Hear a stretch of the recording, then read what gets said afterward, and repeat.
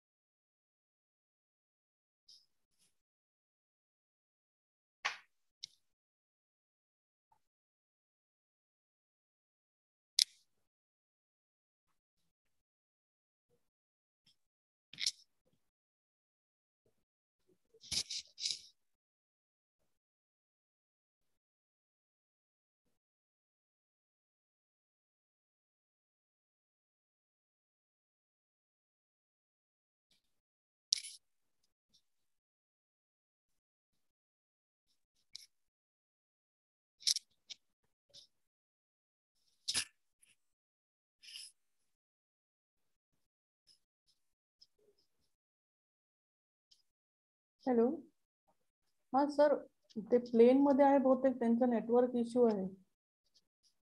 मग तोपर्यंत जे first resource person आहे, जर त्यांना इन्व्हाइट केलं तर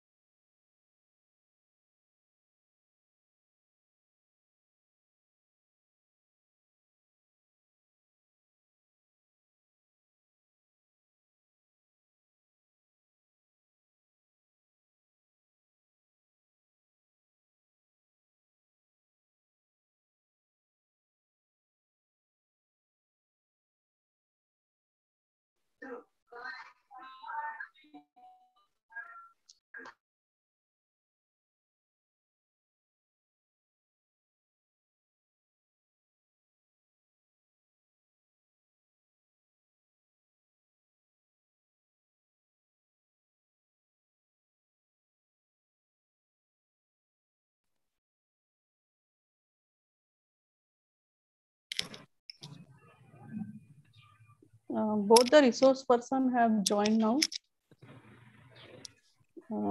Karthik sir, shall I start?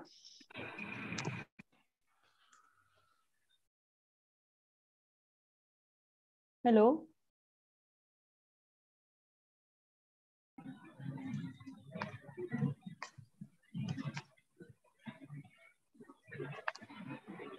Hello.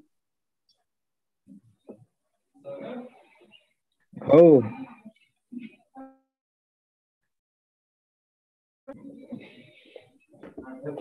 Miss Anushka Singh. You may start. Okay, ma'am. Thank you, ma'am.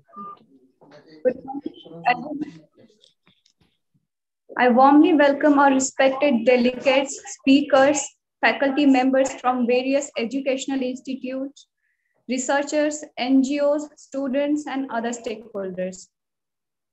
I welcome you all in the National E-Conference on Wildlife Conservation in India.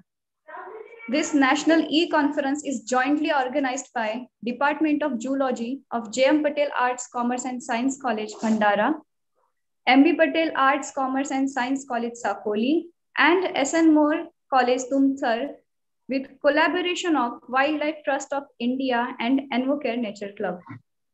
Theme of our particular conference is a special discussion on a sustainable approach towards wildlife conservation in India.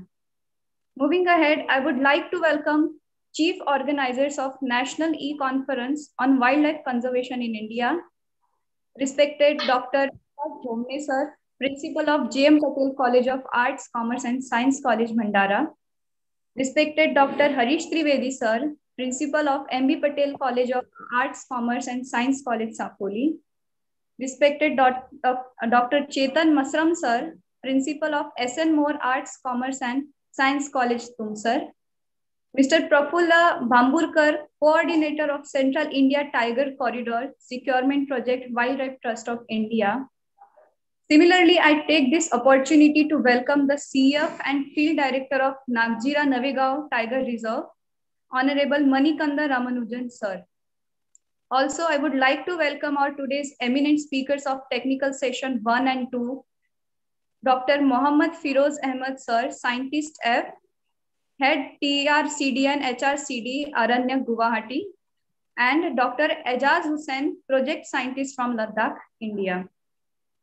For a brief introduction of today's conference, I would like to request respected Principal of S.N. Moore College, Tumsar, Dr. Chetan Masram sir, to give an opening remark of today's technical session. Thank you. Thank you, ma'am.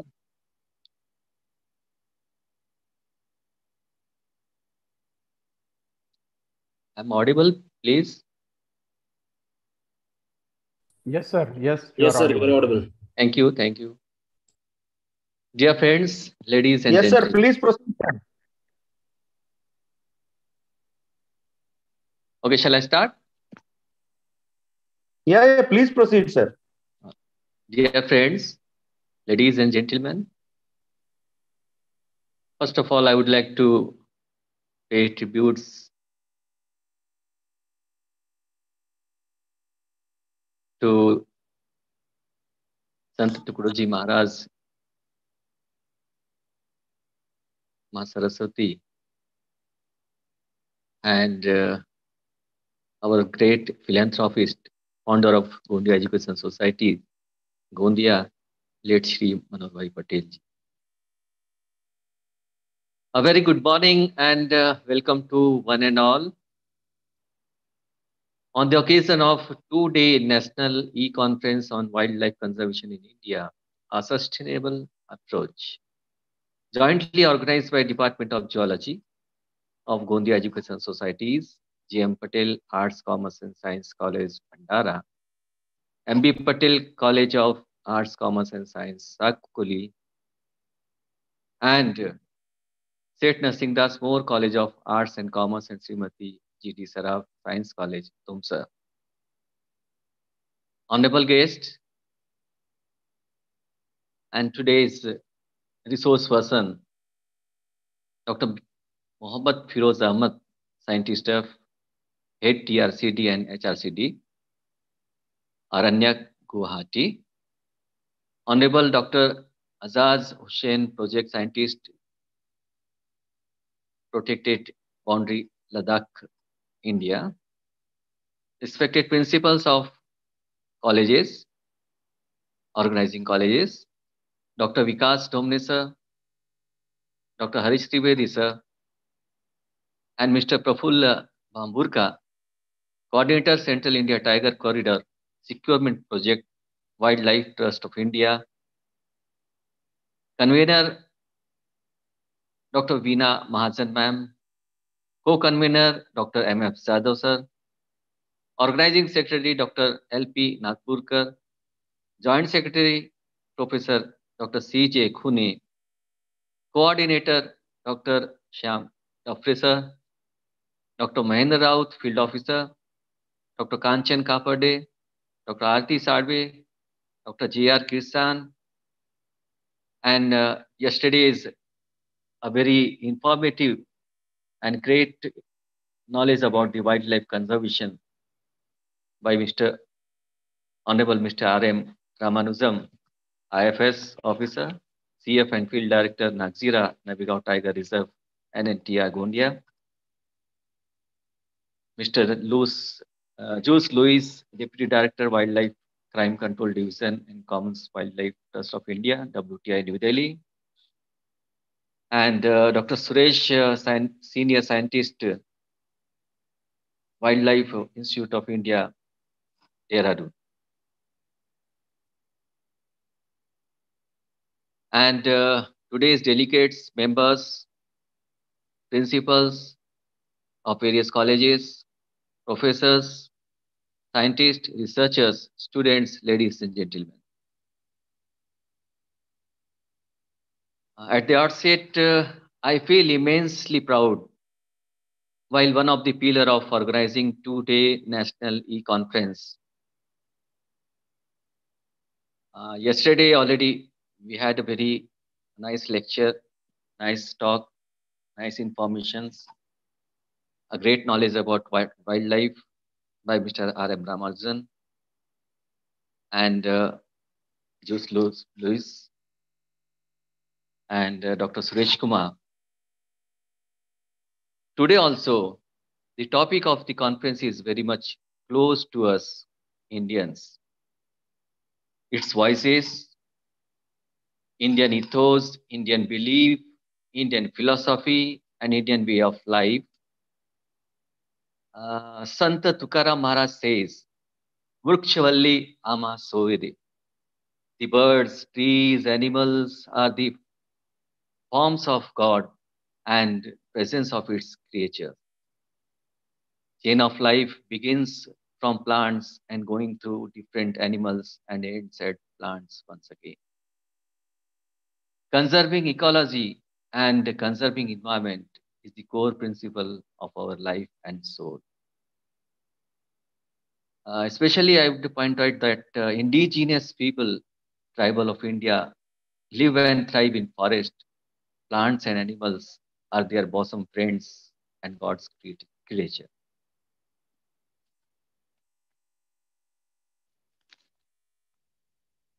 Ladies and gentlemen, this is the second day of conference, and today we have two eminent resources with us, scientists from Guwahati, Assam, that is Honorable Dr. Mohammad Firoz Ahmad, will be talking on the important topic, wildlife conservation of Northeast India, a sustainable approach.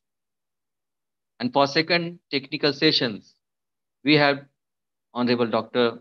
Azaz Hussain, project scientist from Ladakh, India, who will talk on wildlife conservation at tough topography of Ladakh. Our today's resource person will talk in detail. I'm not going to the detail and open the suspense of the talk presented by honorable guest. However, will share their professional experience with us on this environmental, and I request to share their professional experiences with us on their environmental and global issues. Whereas, especially, I hope we all will definitely going to prove a milestone in the long journey of protecting and conserving wildlife, thus biodiversity. We must not forget the principle of live and let others live. There is need for wildlife conservation and to have a sustainable approach for this. I, Dr. Chetan Kumar Asram, Principal of SNS More College, on behalf of organizing colleges, I request the Honorable Guest to provide guidance in our humble attempts and in our skill share in conserving wildlife. I thank both the resource persons for giving your valuable time for this conference. I thank delegates and all others members present today's second day of the conference and for their active participations. Thank you. Thank you very much.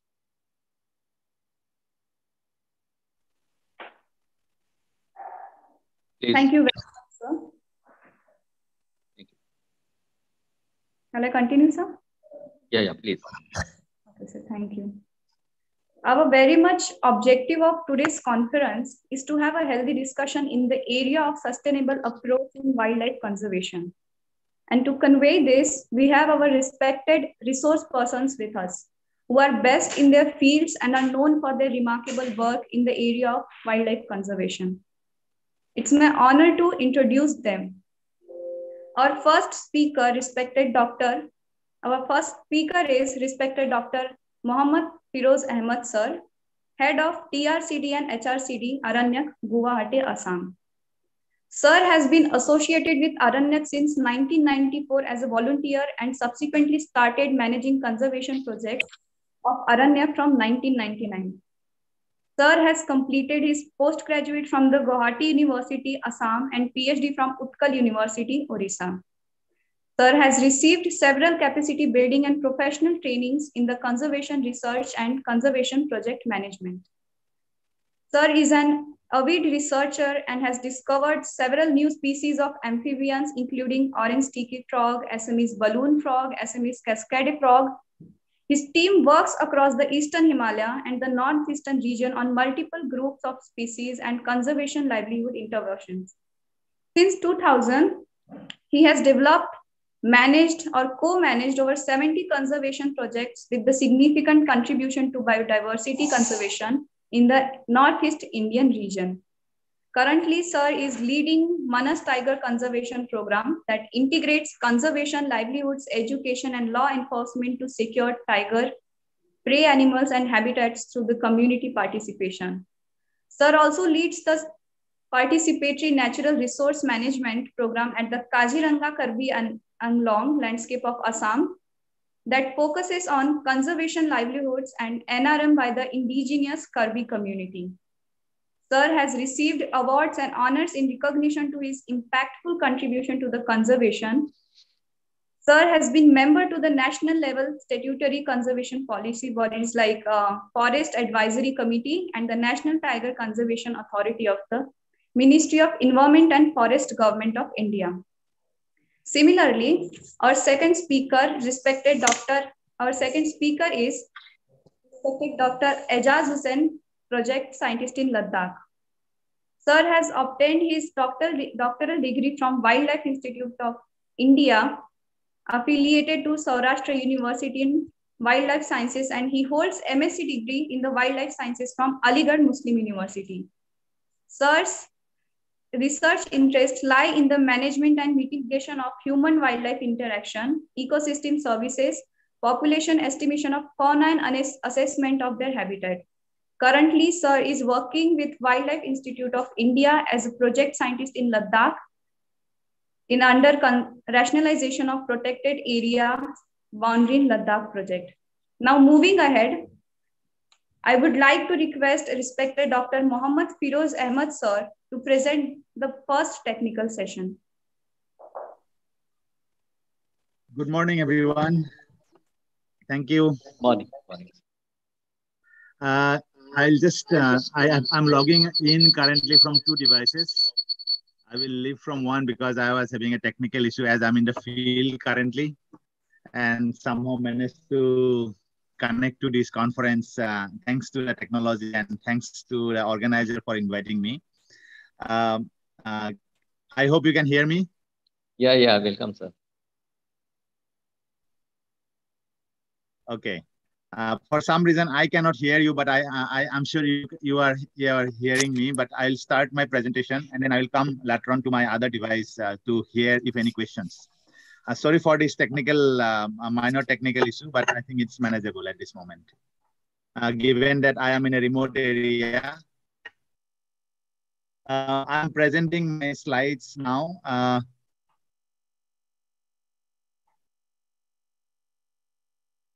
Is it visible? Yes, sir. It is very much visible. Is it okay? Thank you. Yes, it's okay, Dr. So yeah, thanks for the brief introduction. It makes my life easier a little bit to speak and start with. As all of you know, Northeast India is a very rich in cultures, tradition, and biodiversity, as well as many other components of nature.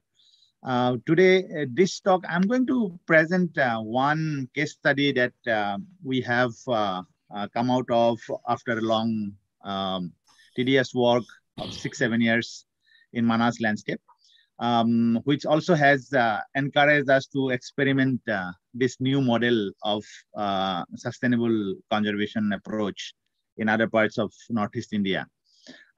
So the title is aptly, suggested by the organizer as Wildlife Conservation in Northeast India, a Sustainable Approach. I work with my two senior colleagues, Vibhuti Prasad Lokar and Jayanta Kumar Sharma, as well as a team of almost about 40 members who has been working in livelihood and natural resource management in this part of the country. I'll introduce you quickly to the biodiversity of Northeast India, and before that, you can see the physiographical diversity and that leads to biodiversity of this region. If you see this map, I'm sure some of you will be able to read this map. The dotted areas are plains of Assam in the center. Then as we move north as well as south, the mountains rise, and on the north, it's the Himalayas. The black areas are above 5,000 meters. Then the white areas are 4,000 to 5,000 meters, and that way we come down. And as we go towards the west, at the Bangladesh border, the altitude or the border between Bangladesh and Meghalaya, state of India, the altitude becomes 15 to 20 meters. So you can imagine the physiographical diversity of this region, the altitude diversity of this region, which starts from 20 meters all the way beyond 5,000 meters. And that has created this physiographical condition, which has led to diversity of ecosystems, diversity of habitats, diversity of traditions and culture in this region, which of course originated because of the high biodiversity. And that's why this region is part of the Indo-Burma biodiversity hotspot. There are two biodiversity hotspots currently in India. One is Western Ghats and the other in Northeast India. But Northeast India altogether with Myanmar is called Indo-Burma biodiversity hotspot, or also called Eastern Himalayan biodiversity hotspot.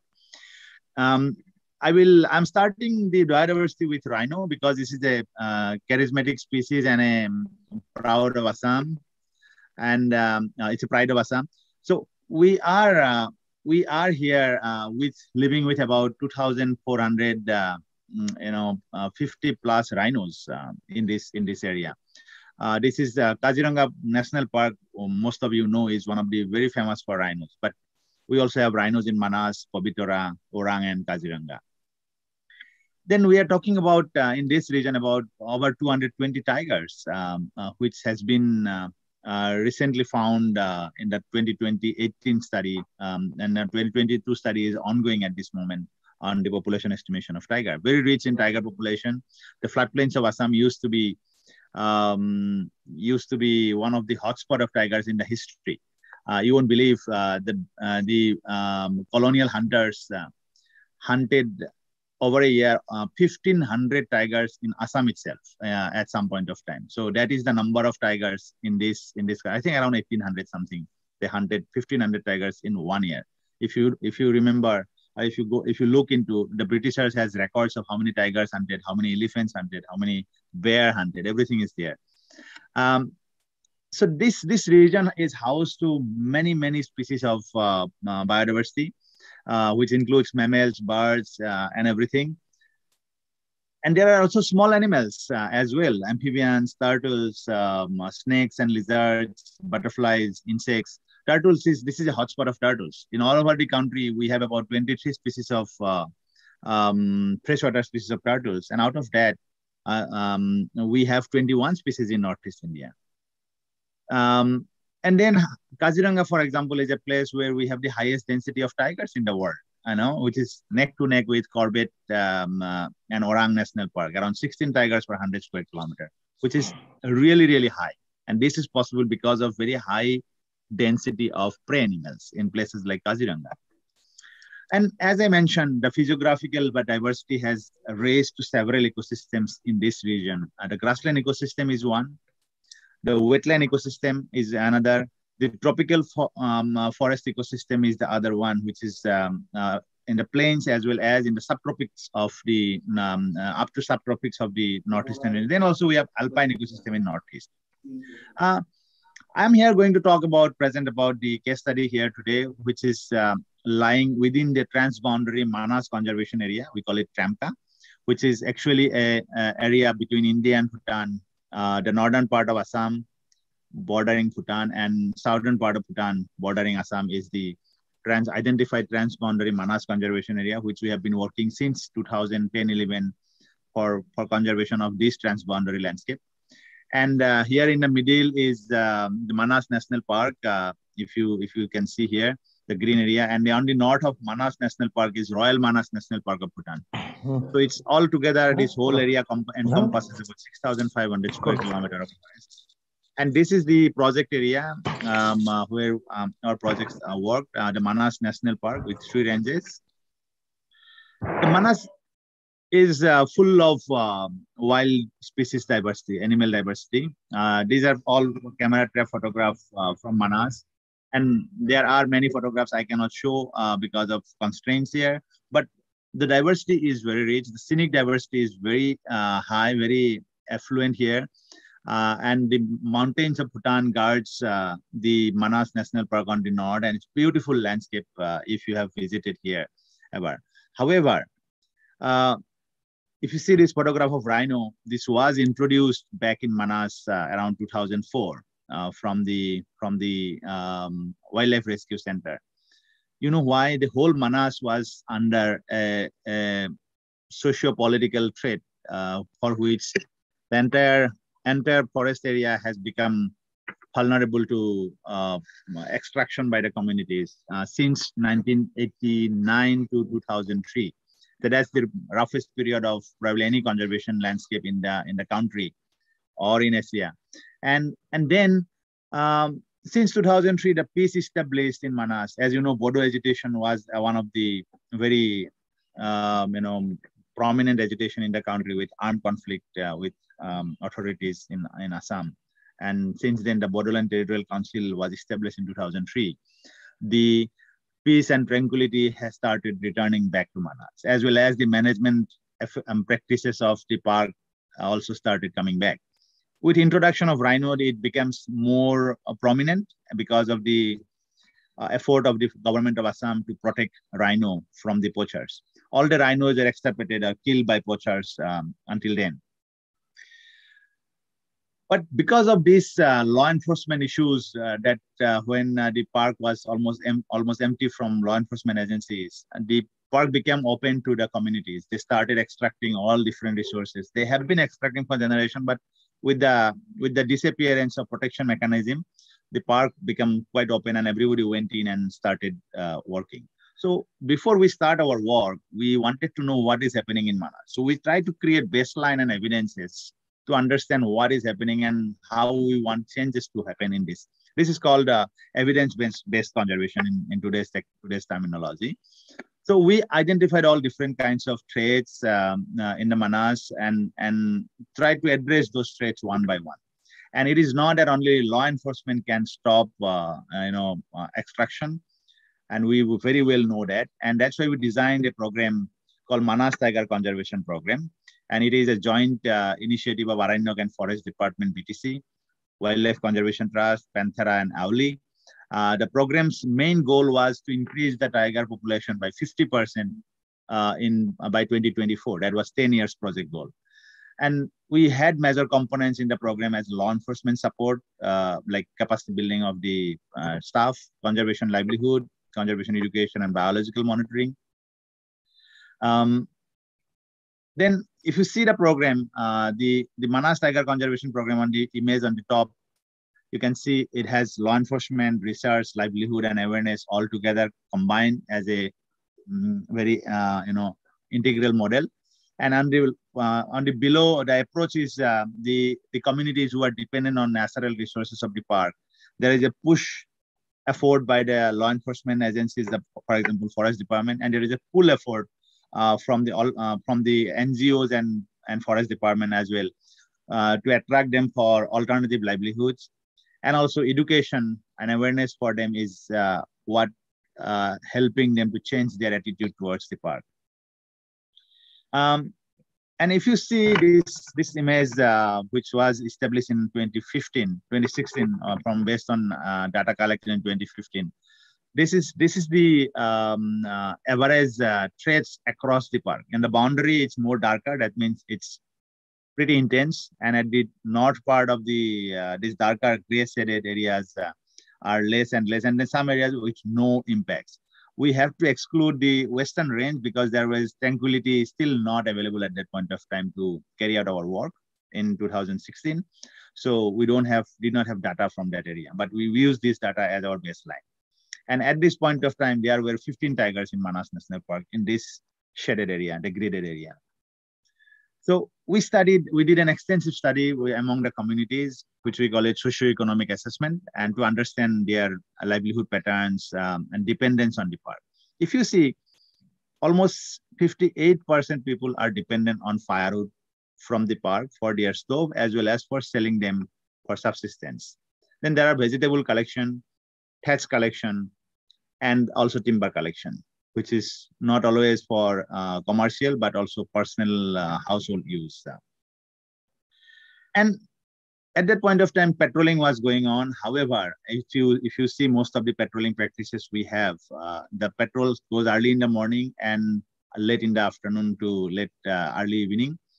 But based on our data we collected from the field, we found that most of the people going inside the park are actually from around 11 o'clock, 10 o'clock to 3 o'clock. So that's the time when there is no petrol available in the park. If you see that this is an NTFP collection, the first one, the second one on the right is fishermen going into the park. So most cases, the park authorities are not able to see the people going inside the park.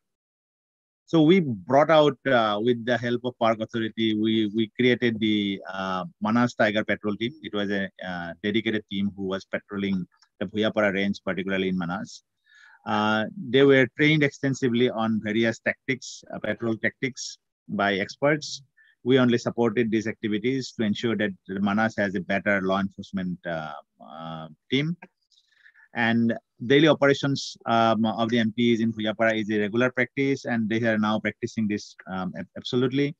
And this helps them to understand where they are going, what they are doing exactly. So the briefing helps them to plan and target some goals for the patrol, which is usually missing. They also are able to use equipments and tools for patrol that require like map reading, and also they are trained to interact with the communities whenever they meet, and give them a briefing why they should not come to Manas and how they can be become independent of Manas by using livelihood efforts given by the local non-profit as livelihood options. So based on this study we carried out, we we selected, because we cannot take everyone as our beneficiary in this program. We had limitations. So we selected these categories of people only and this selection was supported by the communities. They helped us in identifying these communities, these individual households.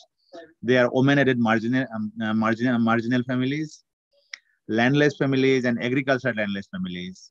There are people who are marginal farmers having only less than 2 acres of land, and also wage earners, solely dependent on wage earning. So these are our target beneficiaries. And our effort was on family-centric. Mostly we worked with individual families, or they are forming groups as a self-help group. And our interventions were like livestock rearing, mushroom farming, fishery, homestead garden-based horticultural farming, Assam lemon nursery, and areca nut nursery. So these were some of the areas we focused mostly. But our primary focus was livestock and homestead garden farming, which I will come. And in family, the family can either individually do it, or they can form a group or join a group to start their livelihood activities. And also we got information from the petrol-based data that is coming from the petrolers. So we know who are going inside the park, it is shared with us, and accordingly we work with those communities. So in petrol means, if you see this top right pictures, this woman has been going inside the park several times. She is multiple times going. Every week she used to go, but she was only observed occasionally. So this is one example I'm giving. So then we start a livelihood, alternative livelihood program initiative with her choices, what she wants to do. It's very important. So based on these inputs, we started seeing impact after 3 years, not immediately, because conservation livelihood doesn't happen in overnight, as you know. So we worked with 1,400 households across 31 villages in the Manas landscape in 3 different ranges. And when we evaluated our work end of this project in 2019, we found that the household curbed their dependency from the park resources were 1,344, pretty close to 1,400. So this is an impact. And we are not saying that just because this is our project, or we want to show success, we want to show failure as well. We have a lot of failures. We will talk about that. It's failure and failure and failure, which when we work with communities. But I think it's more important about persistently pursuing the process, pursuing the goal we are into. And this 1,344 is not all 100% independent of the park resources. They are still dependent. But this dependency is to be removed over a period of time, not overnight, as I said. So I'll give you present you 3 more examples of household level initiative. So the first one is Savitri Burman. She was she was dependent on park resources for firewood collection and thatch collection. She wanted to do something different. So we asked her, what do you want to do? What is your skill? It was a lively discussions always with our team members. And she said she wants to produce puff rice making. And when we started in 2015, our baseline is she was earning about 300 rupees per week. And as you see here, she started in 2018, and 2019, end of the 2019, I think that's August 2019, she started earning 1,000 per week without going into the park and using her known skill. This is not something new brought into the system that the women or the people who are taking these livelihood options as their source of livelihood, they need to learn something new. We try to promote what is available in the landscape, what is traditionally being done, what is culturally suitable for that landscape. These few things are very, very important and taken into consideration when we are doing that. And the second example is Ganesh Rai. He is an expert in goat rearing. Once we started, he lost all his goat because of a disease, and then we started providing him goat. We gave only 3 goats, which he increased up to 21 goats with his personal investment as well as whatever coming out of this investment. And he started earning 1,500 per week. So earlier it was only 1,000 rupees per week. So this is how some of these intervention are helping. Then we promoted as well as stressed more on farm-based initiatives in the landscape, because farmland is very fertile here and people know how to do farming. As I said, we don't want to introduce something for which additional new training is required, new skill development is required. Everybody can grow vegetables there, no vegetable there, you know. So we wanted to promote that. And this is one example. There are many examples, but this is Khega Bosumotari. He was completely dependent on the park. He used to go every day. And by 2019, he started earning, 2,500 rupees per week. And now he earns a lot of money, a good amount of money, of course, to sustain his family. And he is now part of the farmer producer group that has been established in the area. He is leading that now. Then our impact also includes product development under Mana brand. So we are developing and marketing the product using a brand name called Mana, which is Manas basically in local name. And this is now being produced and marketed through a farmer and producer company, which is the new institution promoted by the government.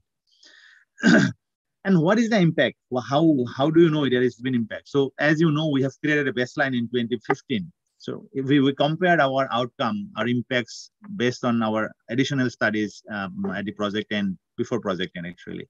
So what is the impact? So if you see changes in income, the people came to high income group compared to the no income group at the earlier, above 60%.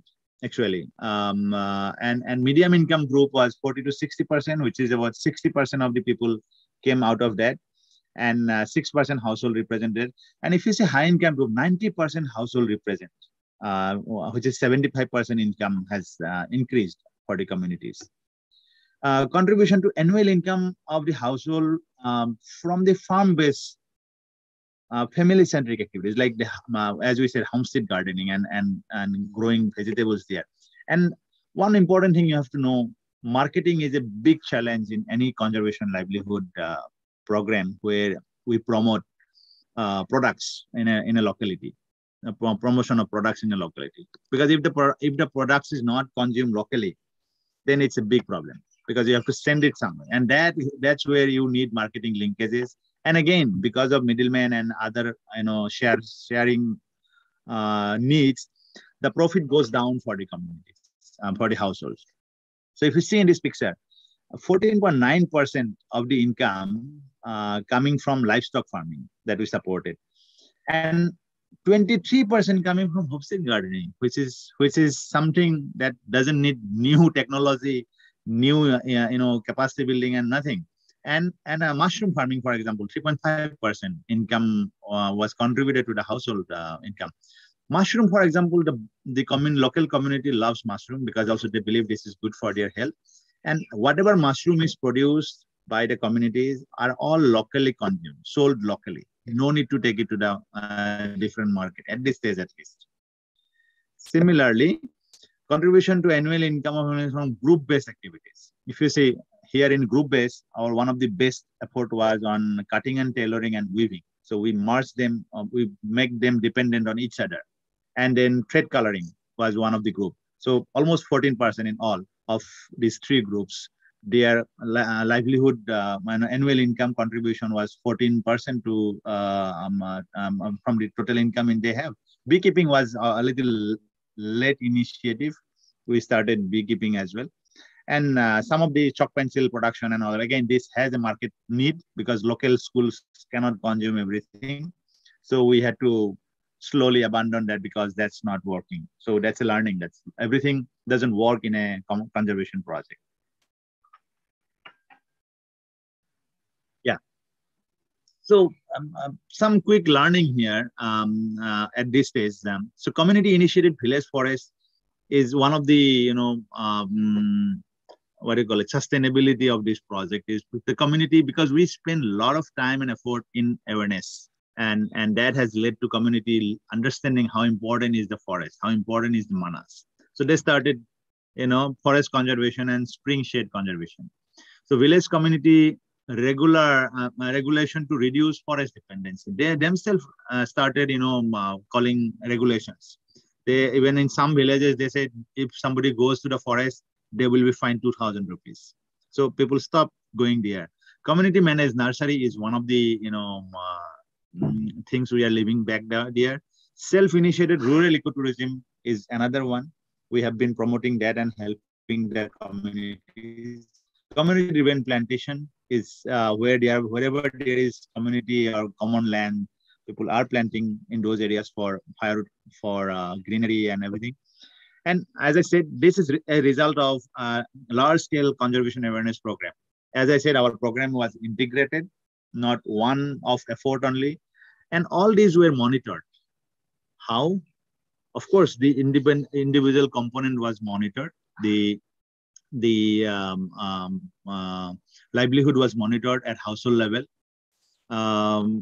The law enforcement will monitor on a monthly basis, like what is the effort of patrol, what is the number of people encountered in the park, how they're going down or not. So I'll come back to some more impacts based on this monitoring. So monitoring was a major component in the project. So if you see from the law enforcement point of view, the patrol team started, meeting less and less people after 2018. So these are like why, you might ask the question, why 16 and 17 there was less people? Yes, at that point of time we were establishing this model, so we had less encounter because we had less priorities of identifying people in the park. So now by 2018 it was all set. If you see, 2018 is the highest, and then it started sloping down to 2021. Similarly, there are different types of threat, as I already showed you: firewood collection, cattle grazing, commercial timber extraction, and same again. By 2018, the threats were very high as record, and then it started coming down to 2021. So quite a lot of threats has come down inside the park, but there is still an area of 500 to 1 kilometer from the boundary where we still have anthropogenic resource extraction. As we said, it's a slow push and pull method. It is going to be over at some point of time, and Forest Department is taking very keen interest into that. And all these results turn into our main indicator, the population of tiger. If you see, when we started the project in 2015, the first circle, it was 1.5 population density in that area. And it's more than double in 2018-19, 3.74, and now it's about 4. So that's what it is. In this graph, the number of tigers has increased over the period of time. We said that our goal was increasing tiger population by 50% in 10 years, but actually in 6 years, I would say the population has increased by 66%. So that's how tiger can, increase their population if we can provide them a habitat with tranquility and sanctity, where there is less disturbances, where population of prey animals is sufficient. And also this, the contribution was very important from Royal Manas National Park. So whatever new tigers bred in Royal Manas National Park, they started coming down to Manas and populate Manas, I believe. And also within Manas, there has been good breeding population and good breeding going on because of less of human disturbances.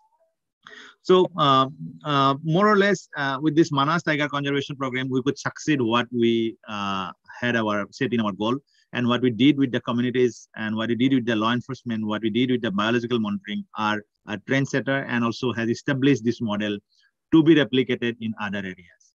And given that, and today where I'm sitting now is in Karbi Anglong Hills next to Kaziranga National Park.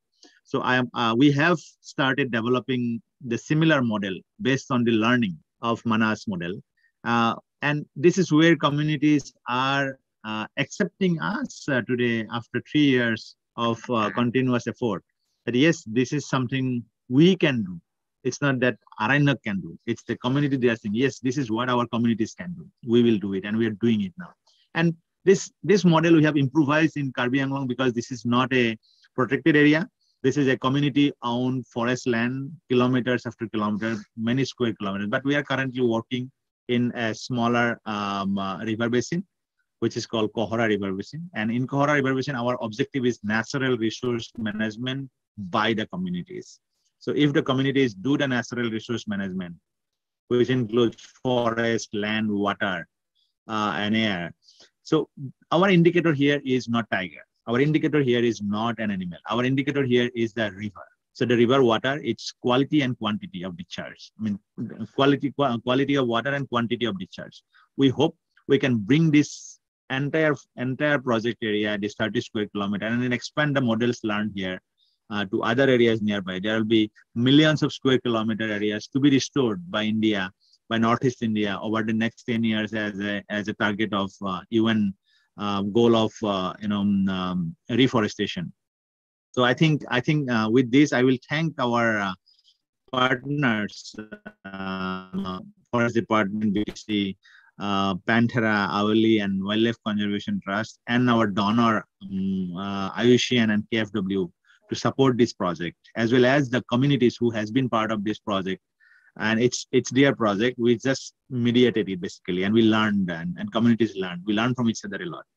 I would like to thank you for inviting me for this talk, and I'll be ready for questions at the end of this.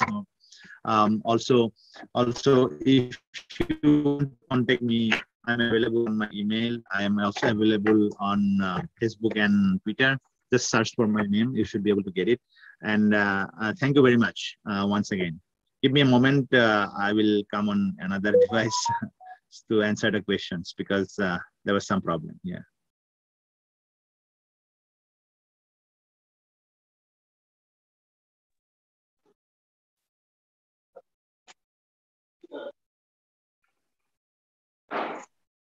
Hello. I would like to request the host to add me on the other device.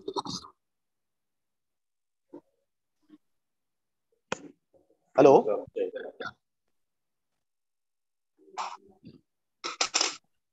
Hello.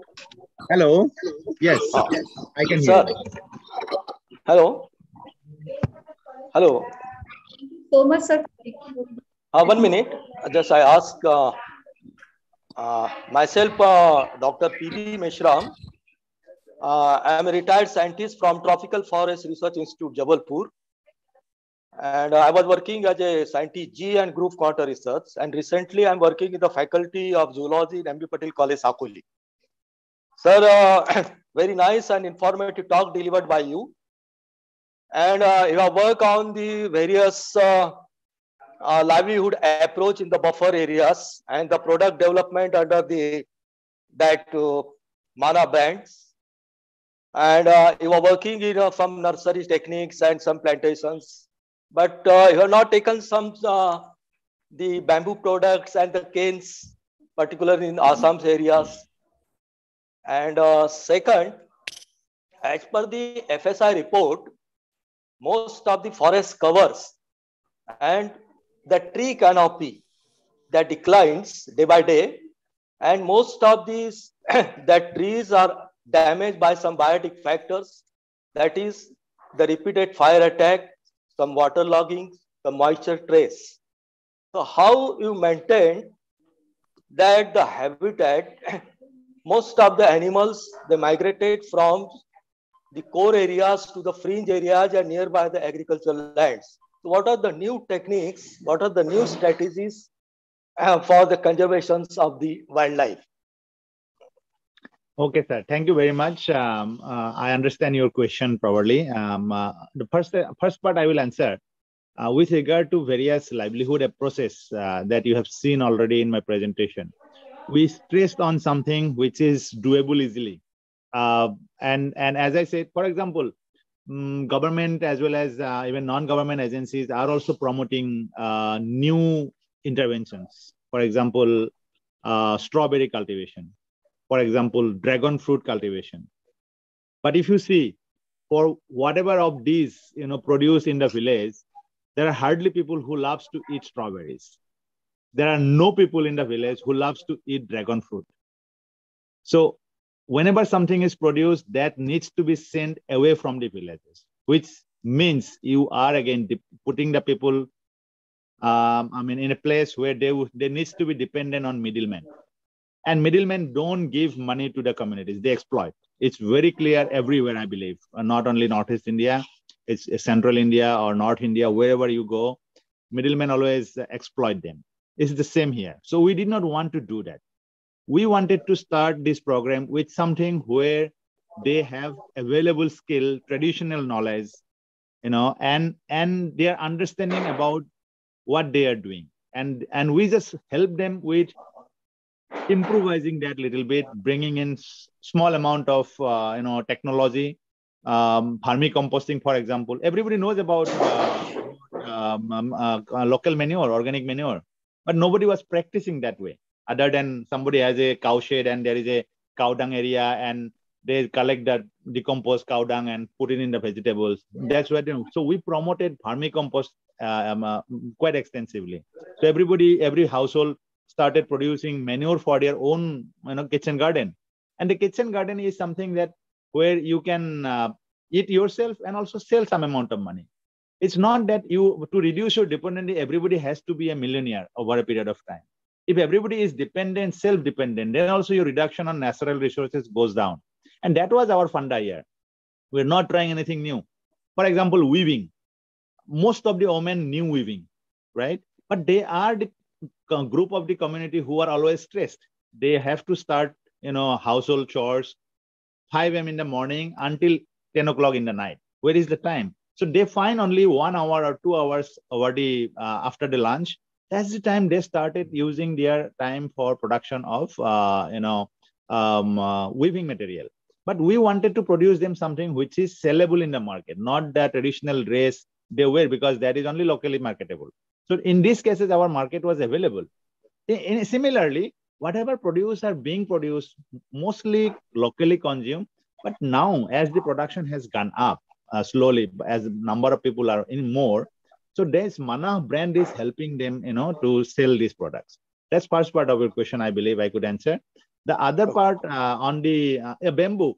So bamboo is grown there, but the skill to use bamboo to produce something commercially viable was not there. So we did not want to bring in things that is new skill development is required. We might bring that later on, or government might bring that later on, or communities may start that on their own later on. That's always open there, where it's not closed. And then the second part of the question with regard to the destruction of habitats and all that. So my understanding of Zoom when I was studying in the school and the colleges was different. But given that I have been working with these communities for the last 6-7 years who are involved in Zoom, it's one of the very important aspects of landscape conservation. We see from the superficially that there is loss of forest, but there is also forest which is 30, 40, 50 years old, plot in the Zoom areas, which we don't talk about, And I have, with due respect to FSI's report, I have serious concern with the report because you might be reading a lot of cases, the plantations has been considered as forest in FSI report, including tea gardens. So Assam has 30,000 square kilometers of tea gardens. So you can imagine how much forest it is being sown at this moment in there. So this needs to be corrected, of course, for sure. I don't want to argue on that, but this is the process which we will have to follow. But I think otherwise Zoom is one of the important. See, I will give another example. During pandemic, we carried out a small study. We asked people who lives in the floodplain where only rice is grown. We asked them what type of vegetables you could find during the first phase of the lockdown when there was nothing moving. So they said we add locally available 4 or 5 different species of vegetables, types of vegetables. We asked to these people who are living in the hills, in the middle of the forest, we asked them what is your vegetable pattern. They said we had about 15, 16 different types of vegetable during the lockdown. So who is poor and who is rich now? You can imagine out of this. They were more diverse, more rich because of the forest they have. And the degradation is part and parcel of this. But yes, Zoom will be more, degrading if we consider that the Zoom cycles, if it comes down. But Zoom cycles are going up in Northeast India. It's not going down because people who are doing Zoom has reduced. So eventually the cycle has gone up. That's the general perspective at this moment. Thank you, sir. Very correct, sir. In vermicompost technology, that vermi was biopesticides for protections of the rice and the vegetable. That is also a very absolutely important. Okay, thank you very much. Thank you, sir. Thank you. Hello. Next question. Hello. Hello. Yes, sir. I can hear you. So, sir, you have done a lot of work there in Assam area. So, whatever you have discussed, it is fantastic. with respect to community empowerment. But what the things have been carried out for the sustainable harvesting, okay? Because it is a very important, you can say the program for, you can say the protecting the biodiversity of the particular area. Yes, So sir. please. Thank you very much for bringing up that question. It's a very important question. If you see, in entire Northeast India, in Assam, we have about 60,000 square kilometer area where there is paddy rice is cultivated. And this is only where rice is surplus. And rest of the areas in Northeast India are all dependent on some amount of paddy cultivation, and mostly in slash and burn cultivation or permanent terrace. These three types of cropping is there. I see that people, even if they have all these three, still they are dependent on forest.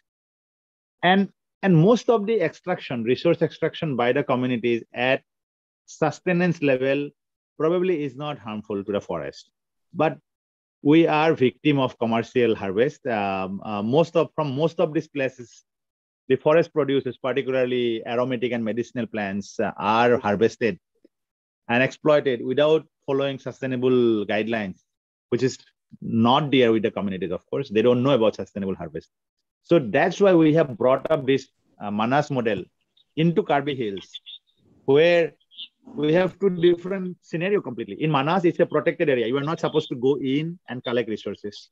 But here, the forest is from my backyard onwards as far as I go. So I can collect anything and everything.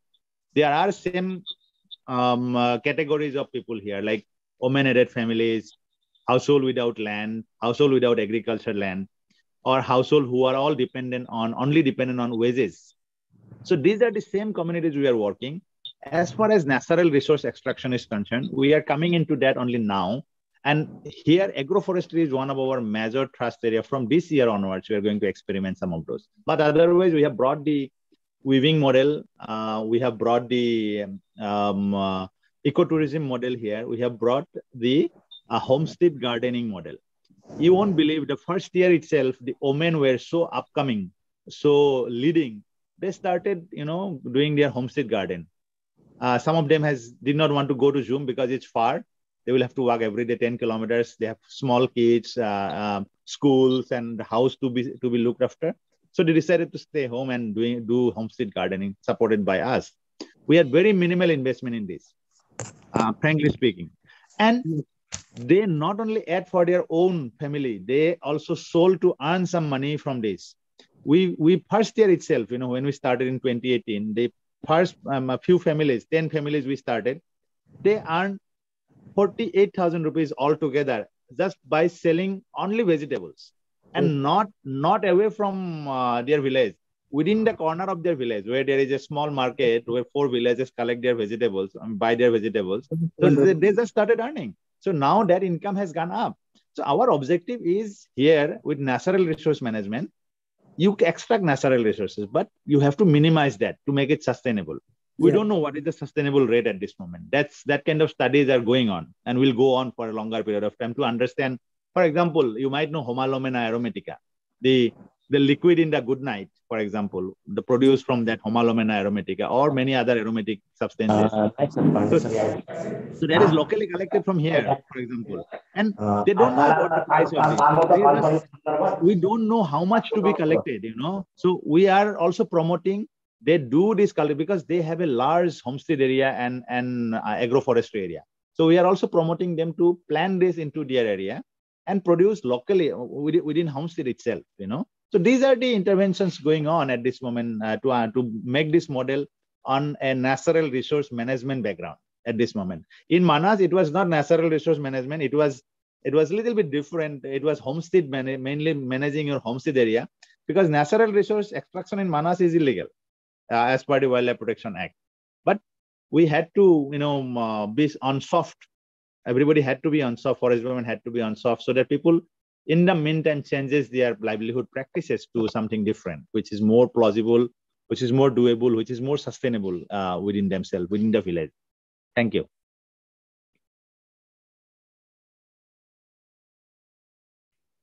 Thank you, sir. Anybody else willing to ask questions or to have discussion can proceed.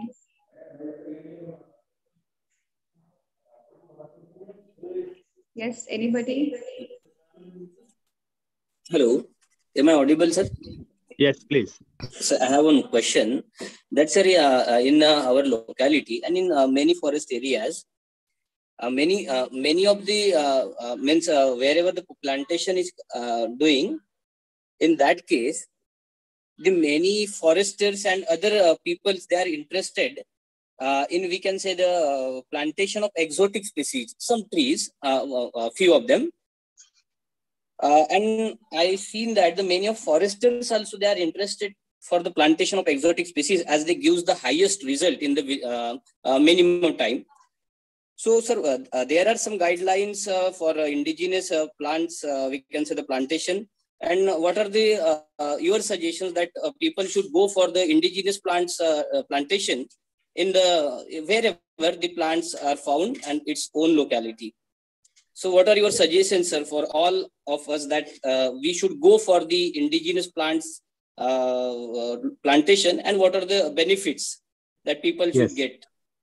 Thank you very much, Nisikanji, for bringing up this very important question. Actually, this is the case everywhere because the forest department, for example, they are also encouraged by the end result. End result is always on monetary values we count, right? And number of trees survive. That's the target actually. What is the percentage of survivability of a species? That's what comes out.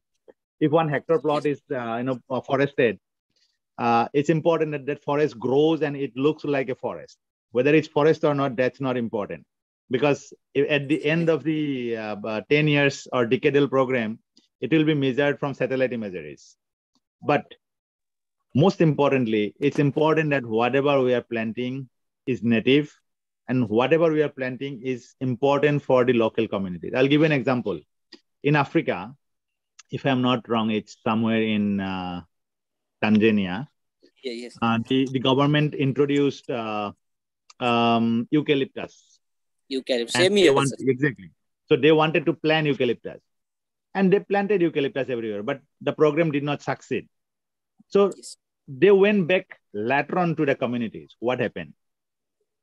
They went back to the communities. They asked the Omen, like, why you did not care these trees, because the land belonged to Omen. In that case, whatever they grow, it belonged to Omen in the culture there. So the Omen were not interested in eucalyptus because it gives them nothing. It gives whatever eucalyptus is grown, sold by the man, and earned money goes to man's pocket, not the Omen's basket. So they were not interested, right? So it's important to understand that traditional knowledge is very important when we are talking about afforestation and agroforestry or forestry in general. What communities want, what is their traditional need. For example, if you plant something which is traditionally, culturally important for them, is not going to be destroyed or damaged by the communities, right? Or they will protect it. Definitely. For example, a ficus tree is very important for us. It may not be a timber yielding tree, but it gives many, it itself is an ecosystem, right? Keystone So species. it's not necessary that we have to think about only ficus, but in a landscape like Satpura or Central Indian landscape, other landscape, Naxira Navega, for example, there are many native species which are economically important, fruit bearing as well. So it is important to consult with them, talk to them. What are the species originally found here? What is that you want to plant, in your land? Because it's my land, for example. I have my choices to plant. You cannot give me teak, or you cannot give me acacia, or you cannot give me eucalyptus. And what is the market for eucalyptus? It's again dominated by middlemen. You create something which is not dominated by somebody, then there will be holistic participation of the communities, I believe. If you create something which is dominated by a market force, then there will be problem. And I think it's important from your perspective, you go and talk about this to the forest department and work with them, collaborate with them, see how things can be changed over the next 5 years. And this is the decade of eco-restoration. This is the time where India and other countries will be investing millions of billions of rupees, into eco restoration. This is the time we should go and talk to them and see if we can change the perspective, the attitude, and the outcome 30 years down the line, which will be beneficial for this whole country, the people of this country. Thank you, Nishikant. Thank you, sir. Thank you. Sir, I have also two questions, sir. Hello. Okay, thank you. Yes, I can hear you. Hello. Sir, according to 2019 and 20 forest report, okay, in Northeast, there is a 1,020 square kilometer forest area decline, okay? Northeast. Yes. So what is the main reasons for declining this forest area in Northeast particularly, sir? Very critical question. But first of all, I would really say that I am not able to rely on this Forest Survey of India report because of a lot of technical issues with that report. As I mentioned earlier, if you are listening, the plantations are considered as forest. There will be probably more than what they have mentioned. Hello. And these plantations means even tea gardens, coffee gardens, everything is coming into plantations, and these are considered as forest in that report. Which is that a forest? It is already debated and being debated. I think this debate will continue. But even the director of the FSI has mentioned, I think yesterday, that in Northeast India, a lot of plantations has been included in the forest.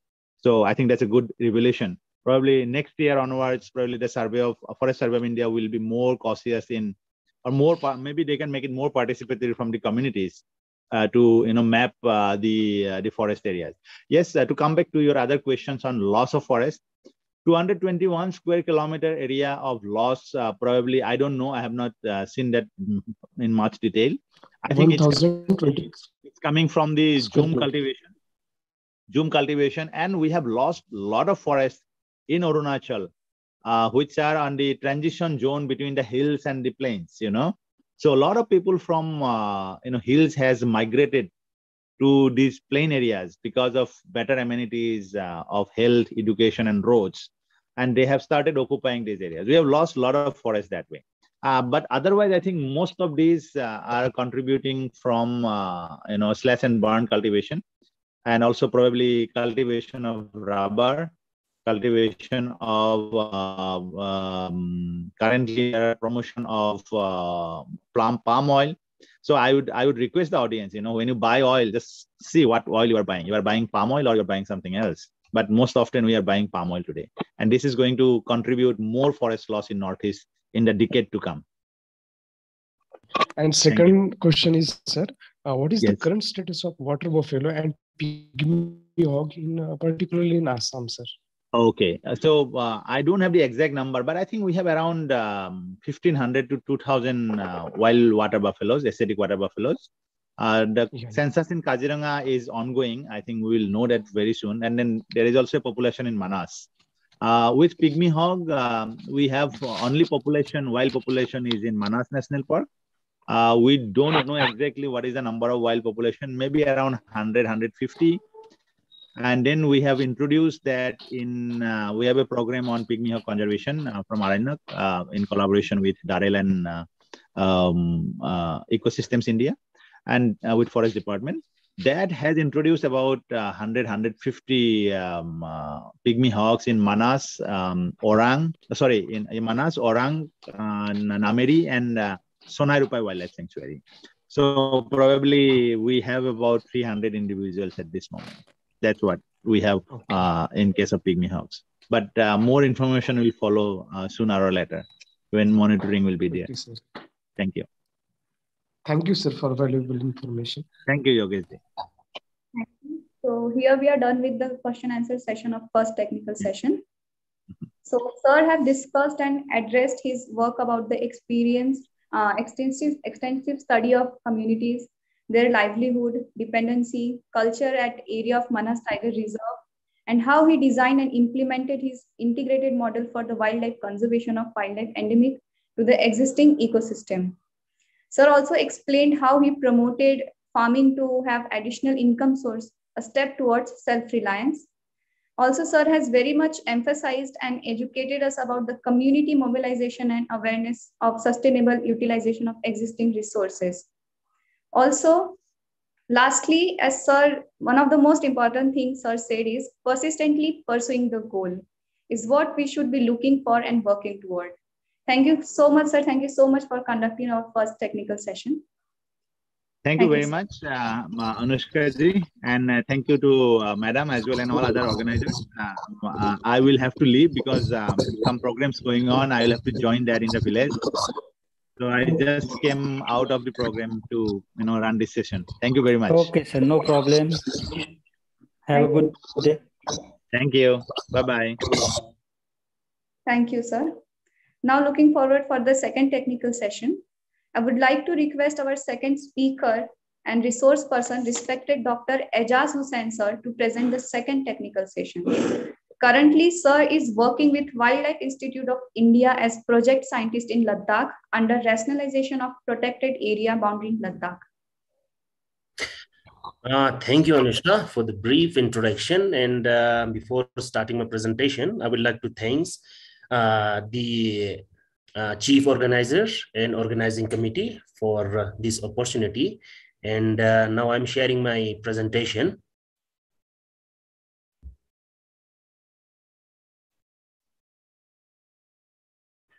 Can you see the presentation or? Yes, sir. Yes, yes.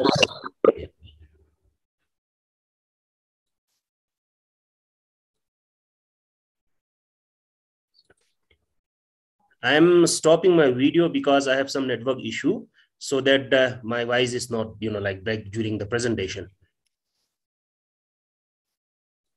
No problem, sir. Okay. Okay, so my presentation is about wildlife conservation in the Trans-Himalayan region of Ladakh. I briefly introduce you about the background, about the topography of Ladakh and the environment of Ladakh, what type of wildlife species found in Ladakh, and what are the threats to the wildlife, and what are the conservation, which are the line agencies or stakeholders or important department, involved in conserving wildlife in Ladakh. So starting with the background, the Trans-Himalaya is a vast expanse of cold and arid land encompassing the entire Tibetan Plateau, and it is marginal mountains. Like in Ladakh, we have three mountain ranges. One is the Karakura mountain range in the northern part, and the Zanskar mountain ranges in the southern part, and in the center we have the Ladakh mountains. Ladakh is located in the western tip of this huge plateau and is the least inhabited areas in India. The Ladakh landscape encompasses a tiny populated region with fewer than 3% per square kilometer. Currently, the population, the status of two districts in Ladakh is 335,000 in two districts only. Ladakh has recently been undergoing a substantial change from the patterns of traditional practices, farming practices, and pastoralism. Pastoralism is most one of the major thing in Ladakh, which you found in the eastern plains of Changthang and in Dras valleys and in Suru valleys, where people mostly dependent on livestock and the livestock products. Because of such changes, conservation of the region, natural resources is becoming challenges, especially in the remote areas. Physically and culturally, the area can be roughly divided into purgis. We are talking about the culture, these sects. Purgis, Shina, Dards in the western parts bordering Pakistan, and Baltis, Buddhist and nomadic herders inhabiting areas in the eastern part bordering China. Visibility. The strategic importance of Ladakh lying at the juncture of several major culture influences has led to frequency. Am I audible? Excuse me, hello? Yes, sir, you are audible. Okay. I think someone forget to mute. Okay, thank you very much. Okay. The strategic importance of Ladakh lying in the juncture of several major culture influences has led to frequent military conflict. Is Ladakh landscape share it is 60% of area bordering between Pakistan and India. The economy of Ladakh strongly Someone is forget to, like mute his, this. Please, I'm requesting everyone to mute. Okay. Somebody has left their mic unmute. Please mute yourself. Sir, please continue.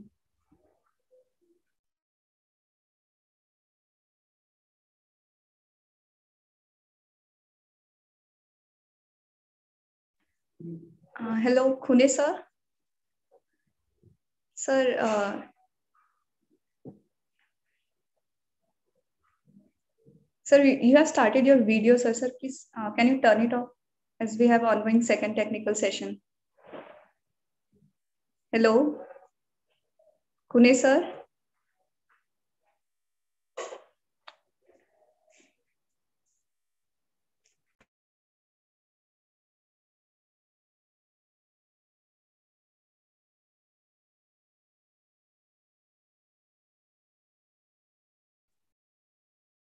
Hello. Yes, sir, you are audible now. Okay, thank you very much. So today, the economy of Ladakh strongly influenced by a large military presence, a rapid growth of civil administration structure, and the recent introductions of tourism have greatly influenced the people in the major valleys and are having ever greater effects on those in the remote mountain areas.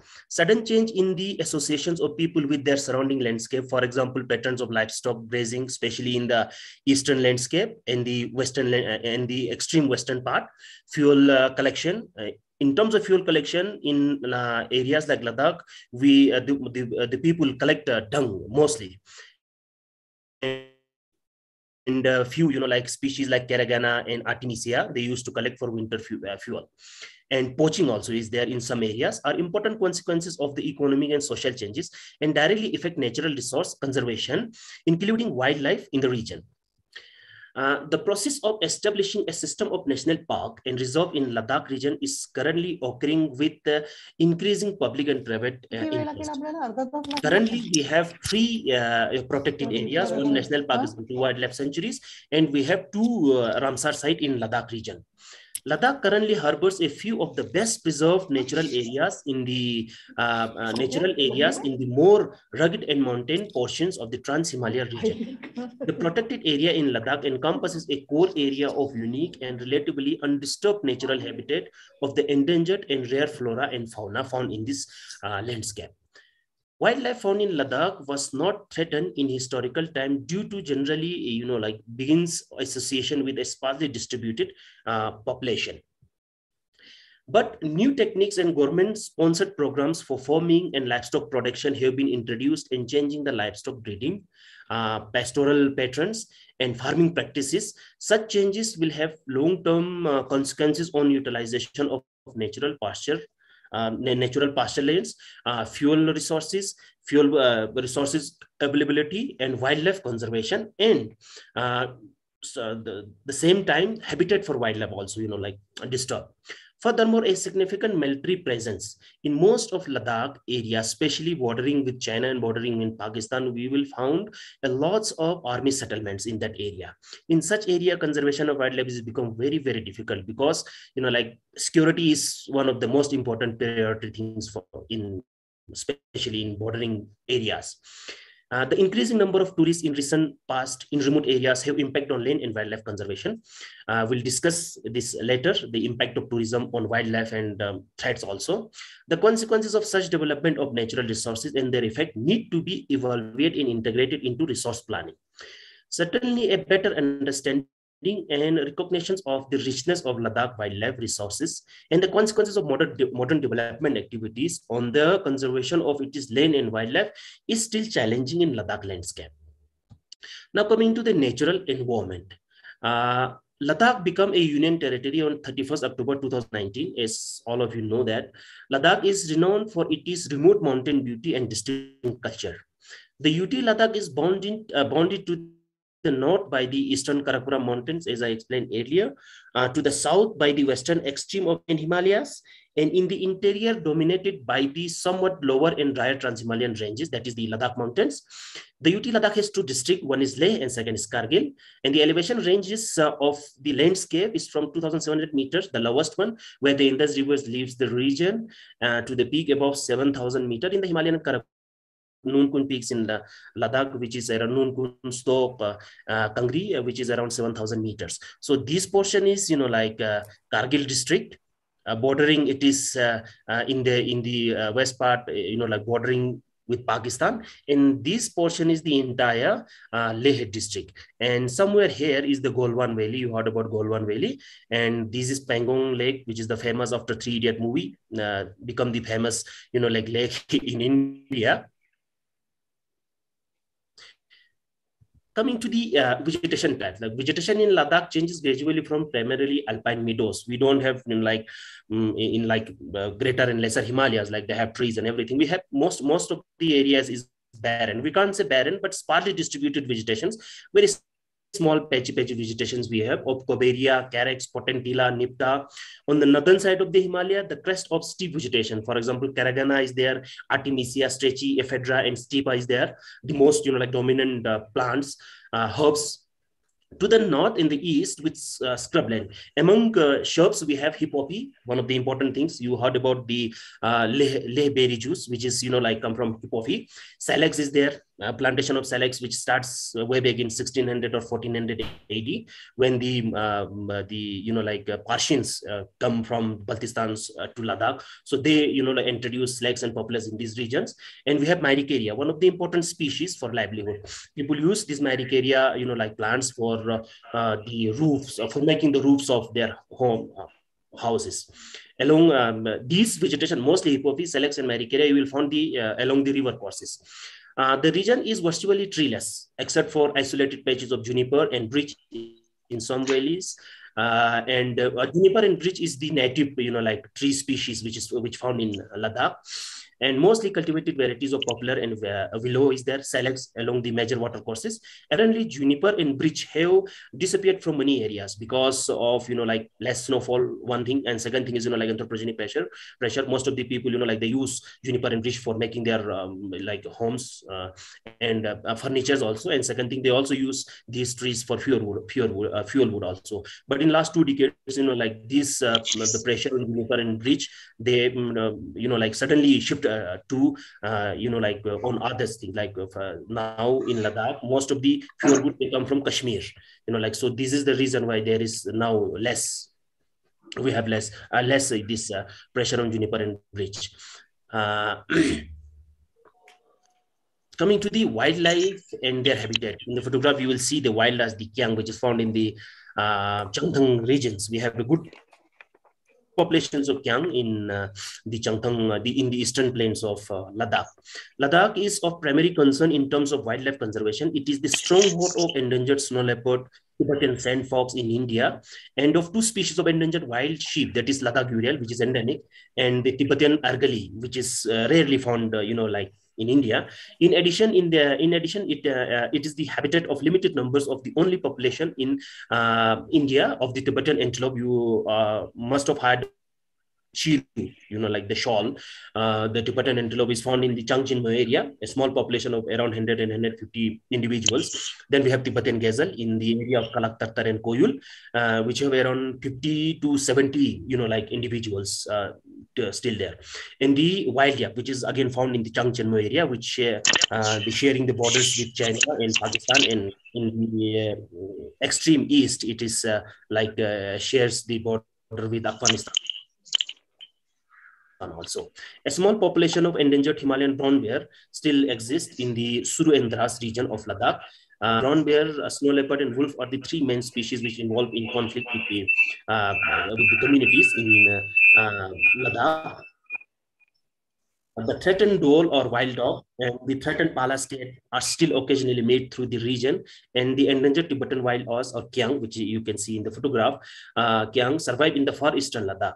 Other large mammals include the blue sheep, Asiatic ibex, Himalayan wolf or woolly wolf, you can say, and lynx. Common smaller mammals, including the red fox, marten, otter, weasels, hare, marmots, and several species of mouse and hares or pika found in this landscape. Large birds, including the endangered black-necked crane, is Dr. Suresh in his presentation yesterday mentioned about the migration of birds. So black-necked crane is one of the bird which migrate from Tibet to Ladakh for breeding. So in Ladakh we have a lots of wetland and lots of wetland and lakes which provide good habitat for this species to breed during summer.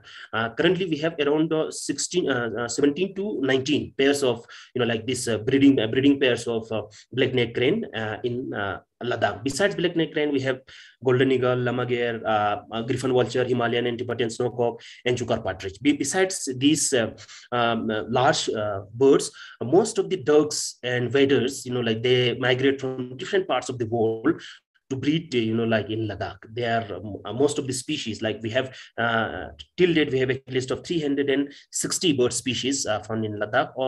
Out of them, around 70 of their summer visitor, and out of the 70%, around 40% are breeders. They only specially come visit Ladakh for breeding purposes. Despite the richness of vegetation, despite the rareness of vegetation, the substantial number of domestic livestock and the very dry climate, the diversity and abundance of wild mammal even today is impressive in this landscape. Furthermore, several river gorges with relic juniper woodlands, patches of caragana, patches of hippophae, patches of myricaria, streamside shrublands are undisturbed slope represent nearly pristine wildlife habitat. Especially those patches are providing good habitat for the wildlife in this landscape. Coming to the protected area network in Ladakh, as I earlier mentioned that we have till date we have one national park and 2 in Ladakh, and besides that we have 2 Ramsar site in Ladakh. Recently they are in 2002 and 2012, and second one is in 2020. Ramsar had declared those areas for Ramsar site. The initial action by the state of Jammu and Kashmir has renowned efforts to setting up system of protected areas in Ladakh. The extreme low human population density in some parts of the region has permitted the inclusion of quite large area in this proposed system, but much remains to be done to formalize the consolidated these efforts. The first national parks in Ladakh, named Himis National Park, you must have heard about, after the Permanent Monastery, was initially designed in 1981 and area of approximately 4,800 kilometers. After that, 2 wildlife sanctuary has been designated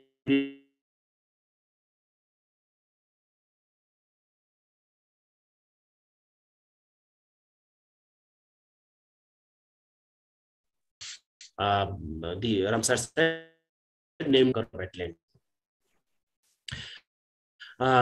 This is the map of the protected area found in Ladakh. The red one, this is Himis National Park, which is in the center of Ladakh. The blue one is Karakoram Sanctuary. Yellow boundary is the Changthang Wildlife Sanctuary. And the blue, this one is the first Ramsar site in Ladakh, and this area is Sokar. Sokar is the second Ramsar site in Ladakh. Besides, protected area, we have a lots of important bird areas, important bird areas in Ladakh: Zanskar Valley, Chiktan Valley, Dras Valley, Suru Valley, Wakha Valley, and Indus Valley. These are the treks, human trails and trekking routes, mostly used by the wildlife enthusiasts and bird watchers in Ladakh region. With this, a substantial 25 to 42% of Ladakh will have protected area status, but the realization of even a portion of this proposal will necessitate close cooperation between conservation and development authorities in the state. This area is in this map. You can see this area. This is the Dras area, which is I think in Ladakh we have only this the surviving brown bear population found in this area only. Now the current government proposed 2 sanctuaries again. One is the Dras area in this portion, and second is Zanskar and Suru region, which is again a important hotspot area for wildlife. Coming to the land use and wildlife abundance, people have been living in high mountains of Ladakh for several thousands of years. It was reported that there were substantial reduction in populations of wild mammal in the introduction of domestic livestock, especially in the eastern part of Ladakh. You will find lots and lots of livestock because the economy. First thing, and second thing is the livelihood dependency of the local community are totally on livestock products. For example, pashmina, wool, dairy products, meat.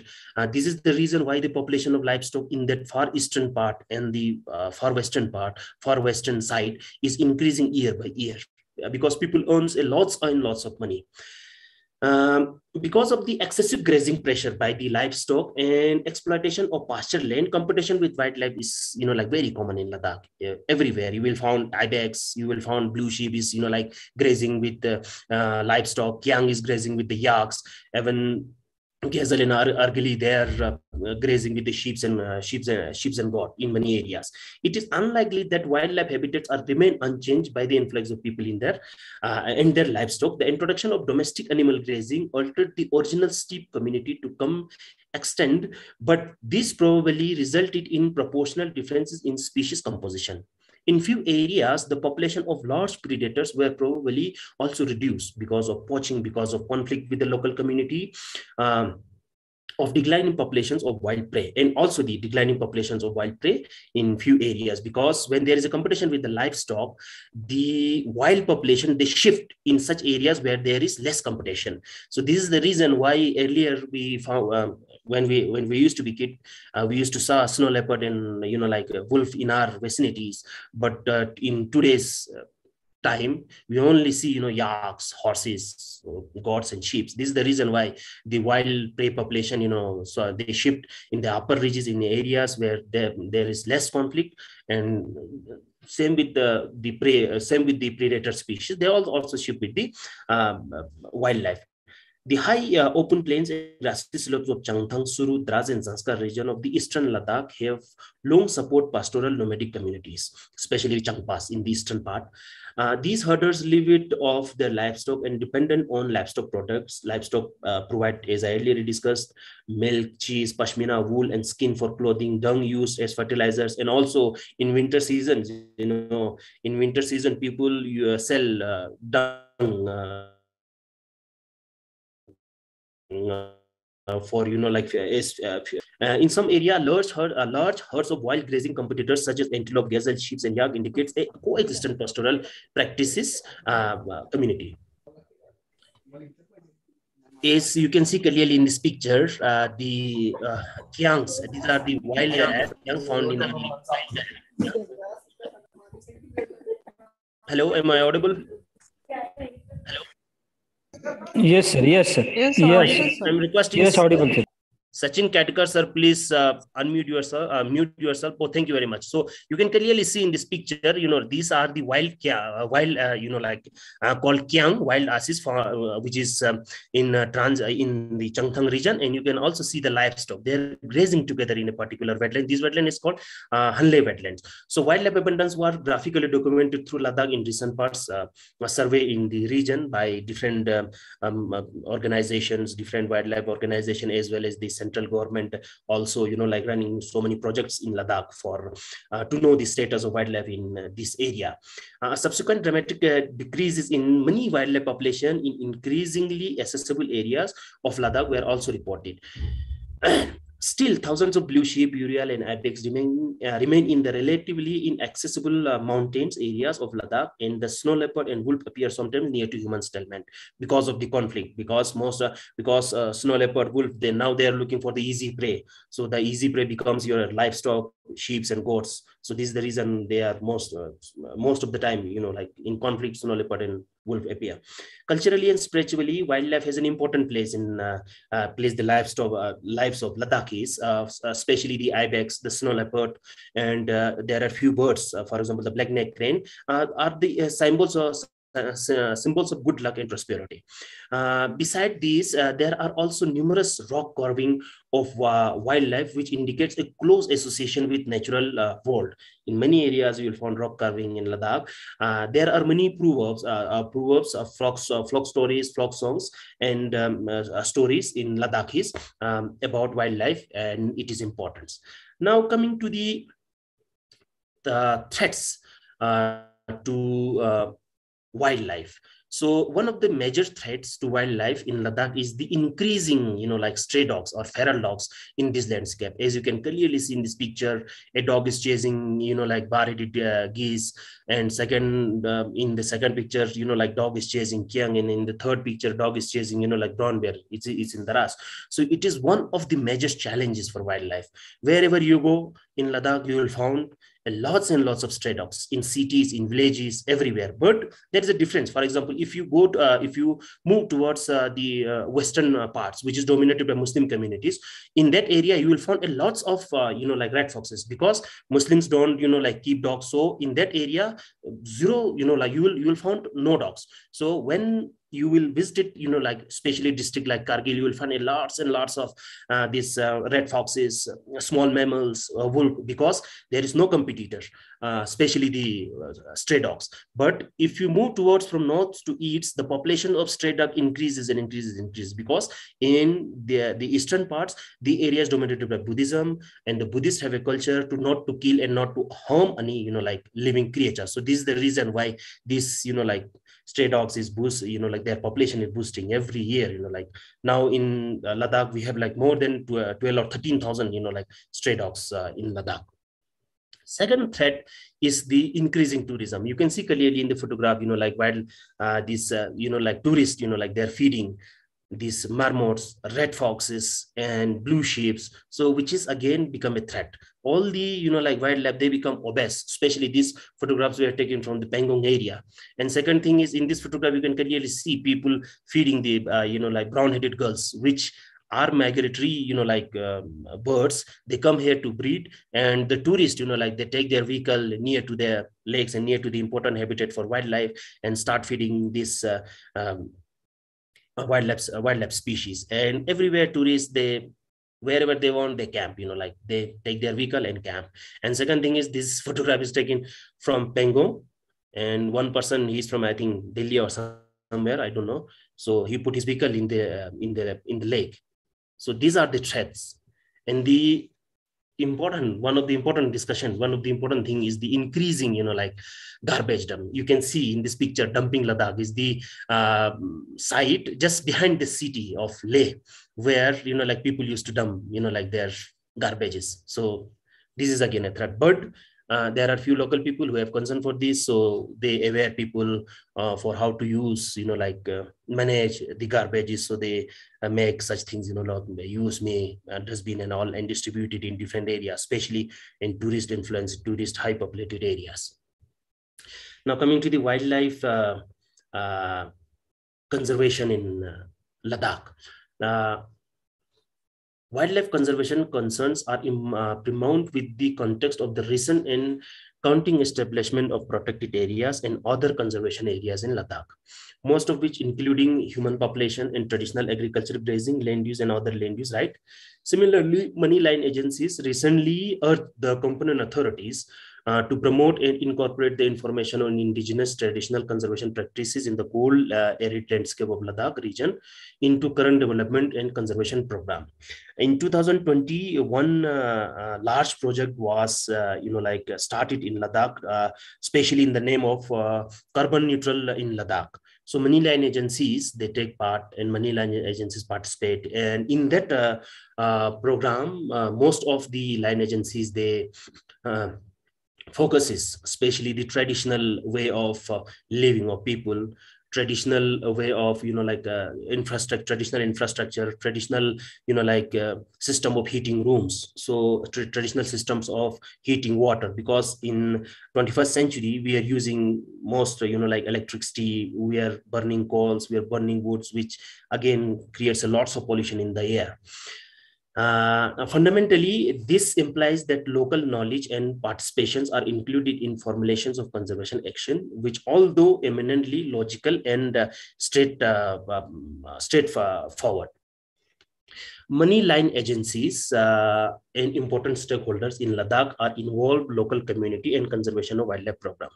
The different stakeholders in Ladakh who work for wildlife conservations are Forest Department, Wildlife Department, Defense Institute of High Altitude Research, National Research Institute of Sawarikpa, Wildlife Institute of India, World Wildlife and WWF, Snow Leopard Conservation Trust, GB Pant is there, the Tropicalist Trust in Kargil, UNDP is there, Wildlife Conservation and Bird Club, and the SIGMO, the Student Education and Cultural Movement of Ladakh. The Forest Department and Wildlife Protection Department working together, and recently they complete their 2 projects of NMHS in which they did the MLP macro level planning of the entire region of Ladakh. They cover most of the villages and areas to know the status of the livelihood or in villages. And second thing is they did camera trapping in the entire Ladakh region, covering more than 60,000 square kilometers to know the wildlife abundance in important areas for wildlife for future protection. And the third important thing the Forest Department and Wildlife Protection Departments are doing, they are providing homestays, eco cafes in areas where wildlife tourist abundance is more. The Defense Institute of High Research is mostly work on vegetation, local agriculture products, and promote the local people to work in agricultural line and so earn something. And the National Institute for Sawarikpa and the Tropicalist Trust, they work for medicinal plants in Ladakh, because Ladakh is a place where you can find lots and lots of amchis. The local, doctor, we call amchis, the local doctors.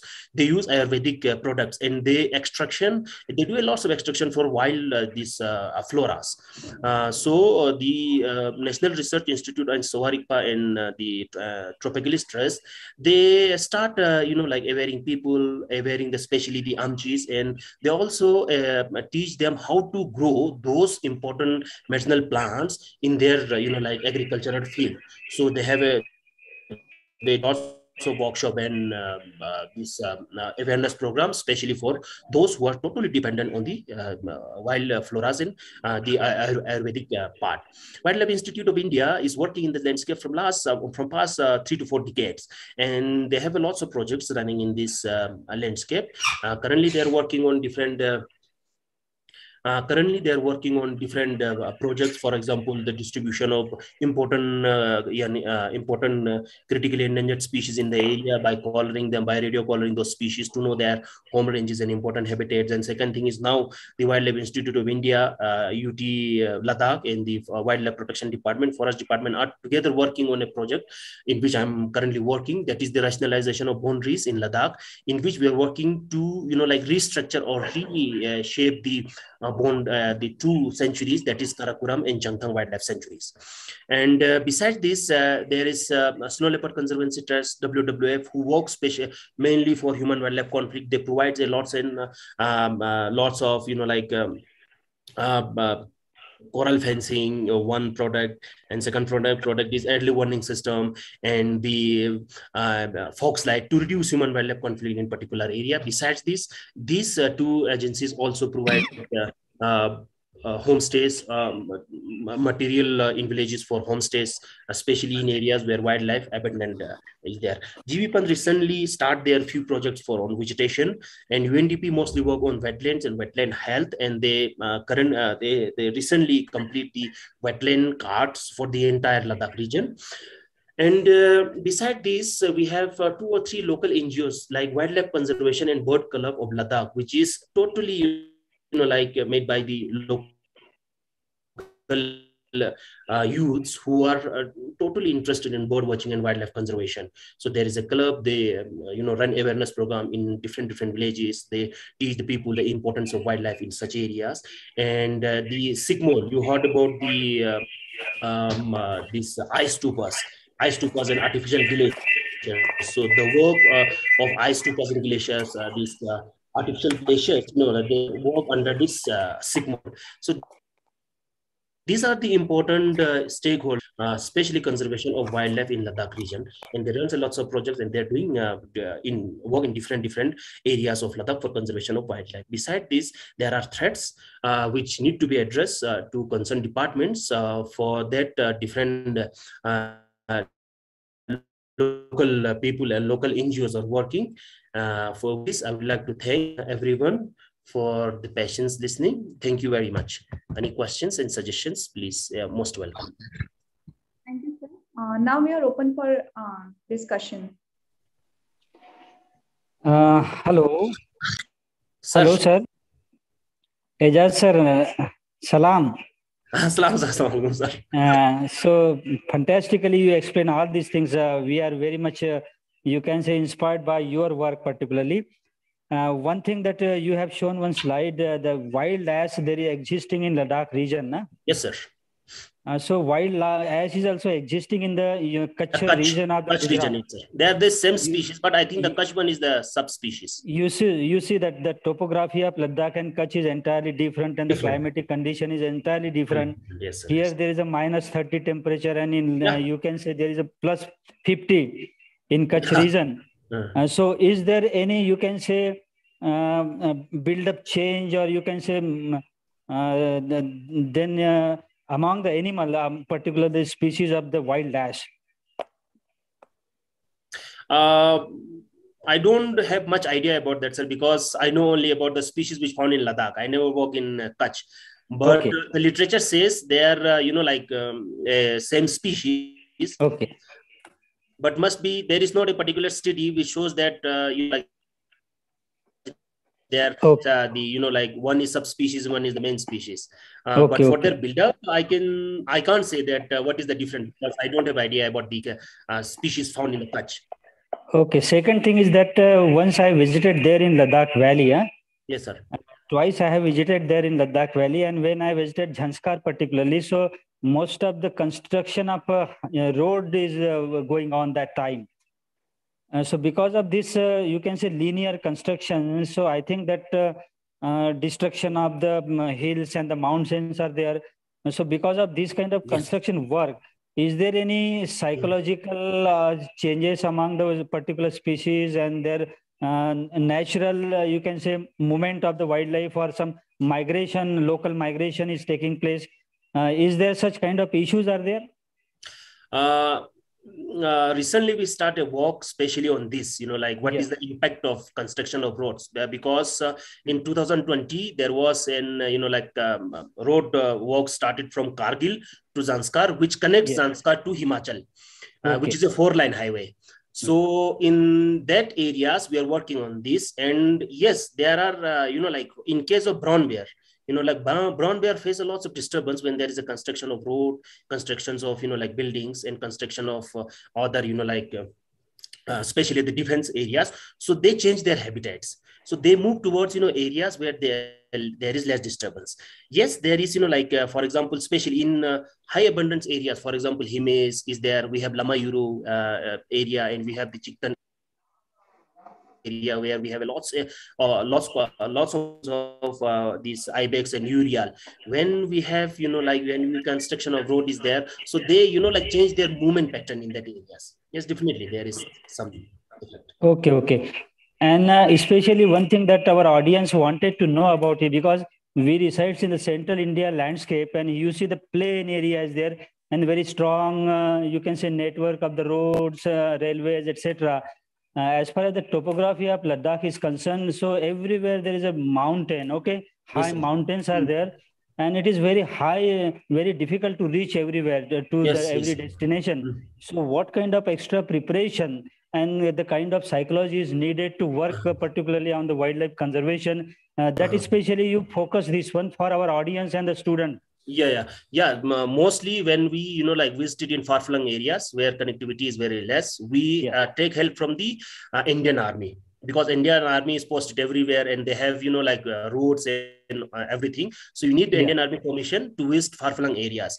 Besides that, there are areas, like most of the area in Ladakh now, they are connected with roads after 1999 war with Pakistan, and recently, like the conflict with Golwan. So India government is, our government is, giving lots of focus, especially in Ladakh region, to build roads in all areas. But in far-flung areas, especially the Changchenmo area, the Changtang, Koyul, and Demchok areas, if you want to walk there, you need permission from the army. They will provide everything.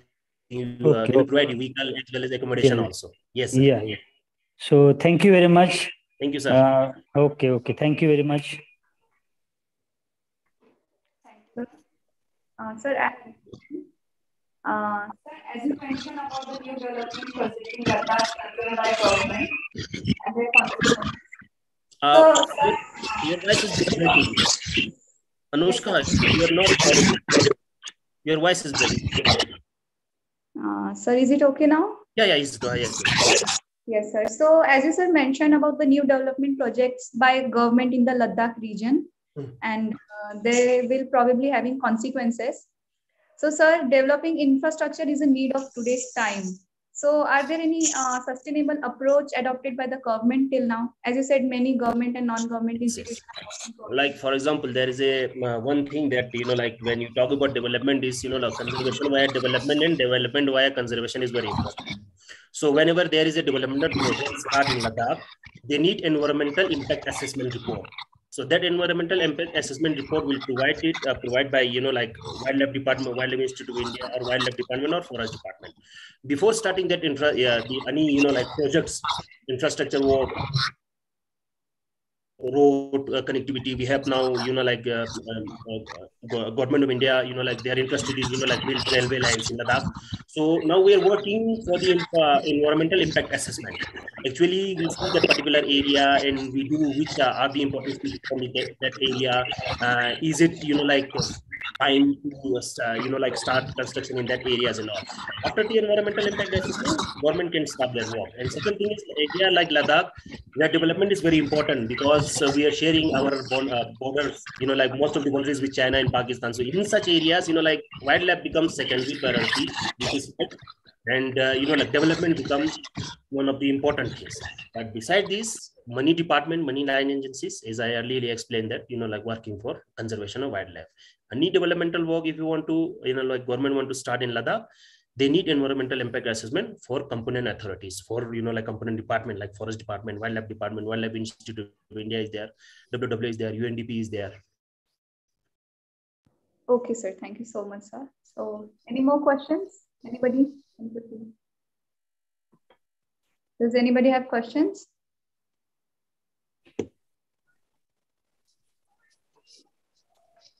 Okay, so I guess now we're done with the second technical session's question answer. So, sir has explained the geographical setup of Ladakh topography, species distribution, endemism of species, vegetation distribution, etc. Also different berry plants and its importance for the livelihood of Ladakh people. Sir has emphasized on the distribution of wild ass and their endangered brown bear, red fox, marten, and how they have been acquainted with the spectacular topography, climate, ecosystem of Ladakh. Sir also elaborated the special efforts by the governmental agencies and people participate in Ladakh. Sir has explained the threat of wild dog to other species and threats of tourism to wildlife and garbage dumping and ecosystem graduation and collaboration agencies working for wildlife conservation in Ladakh. Thank you very much, sir, for educating us about all of these. Thank you so much for conducting Thank you very much. And finally, I would like to thank the organizing committee for this, like opportunity. And it is one of the best, like platform to share your experience and to, like speak about your landscape and the wildlife found in area. And after UT, like there is a lots of opportunity in Ladakh, especially those who are interested in wildlife, those who are interested in vegetation, those who are interested in birds, those who are interested in to become socio-economic. So lots and lots of, like, so now now is starting, and it will be, like in future, there's lots of project is coming on different aspects. So I'll suggest. But simultaneously, it will be more tougher to work in Ladakh for we people, that we are all acquainted with the climatic condition of Ladakh. No, sir. Currently, 12 researchers, like working under me. They are all from Maharashtra, from Mumbai. Okay. They are working right now. They are here in Ladakh. They are working with the DRDO. Okay. DRDO also in Wildlife Institute of India. We have a team of 14 people working on rationalization of this. So Ladakh is not a tough area to, like. Whenever I could have a chance to visit again once Ladakh, definitely I will see you. Oh, sir, and have a very nice discussion with you. Please, sir. Please. You are most welcome, sir. Yes, sir. Definitely. Thank you, sir. Thank you very much, sir. Thank you so much, sir. We all are privileged to hear you, sir, as well.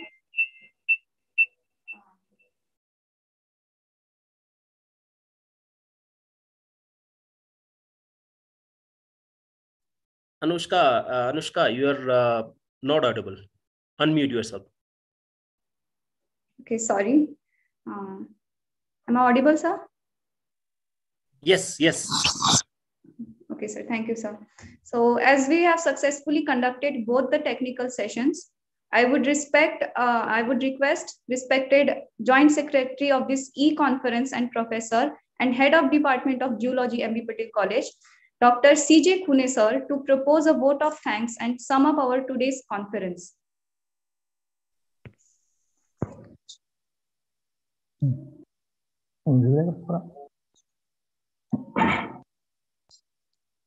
Hello.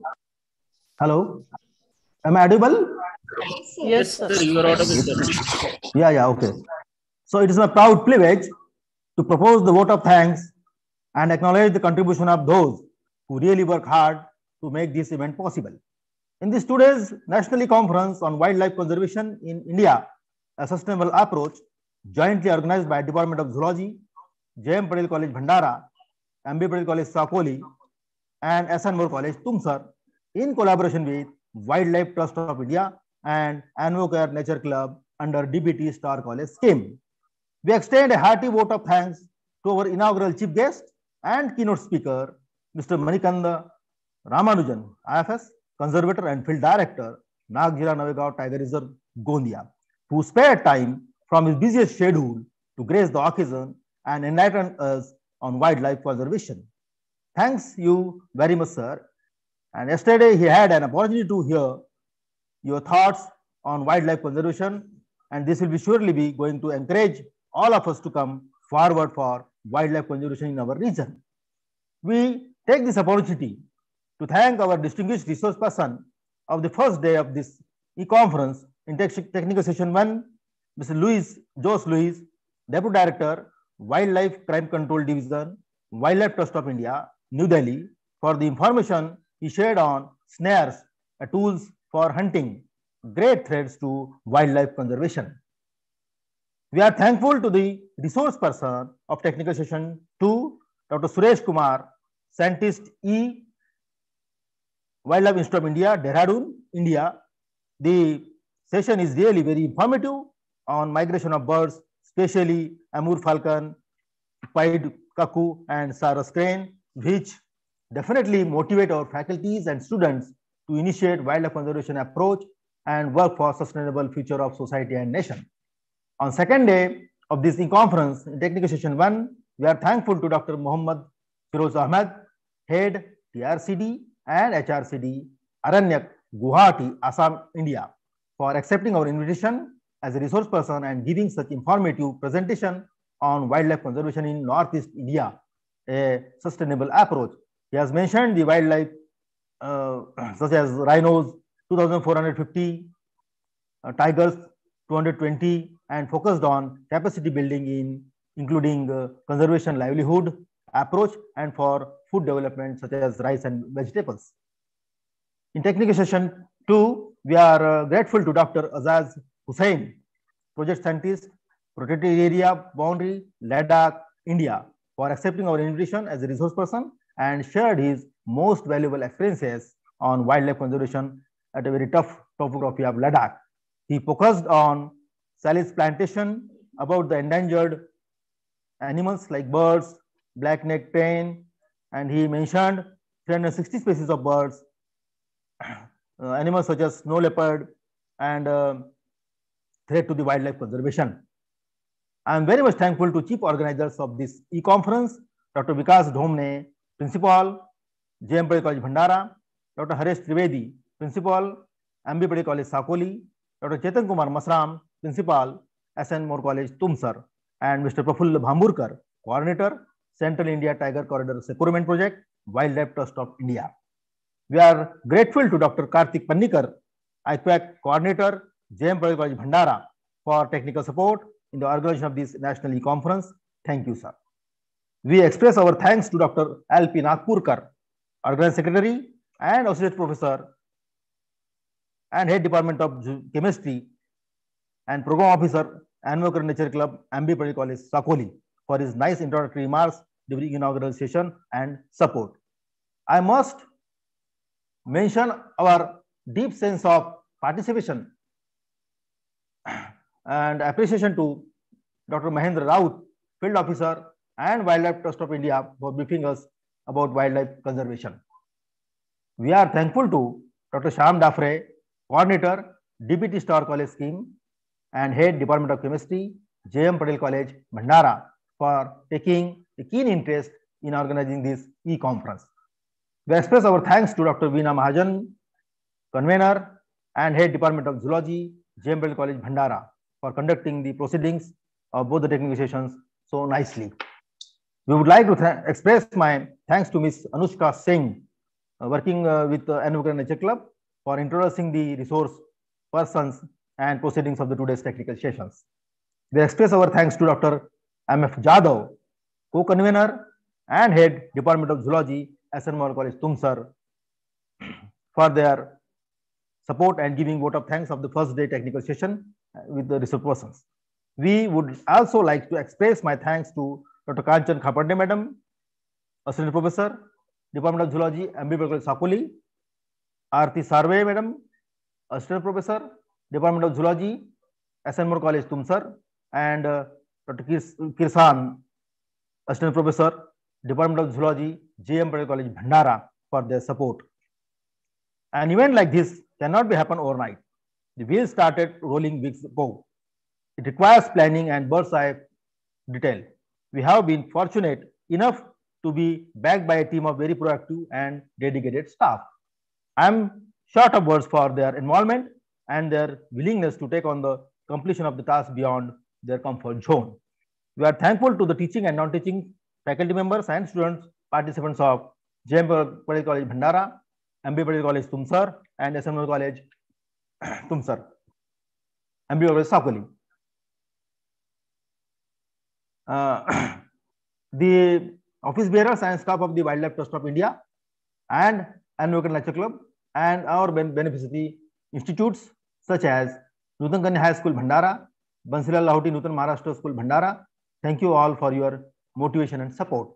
On behalf of the organizing committee, I also express my indebtedness to all those who directly or indirectly helped us in organizing this national conference. And after all, feedback link will be sent on Telegram group, and e-certificate will be issued only those who will send feedback form.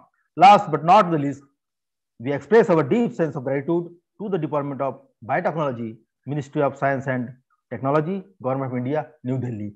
Thanks you all again. Thanks a lot. And I declare the e-conference is concluded here. Thank you.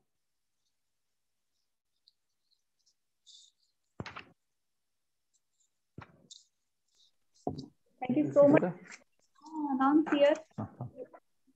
Over here. Over here.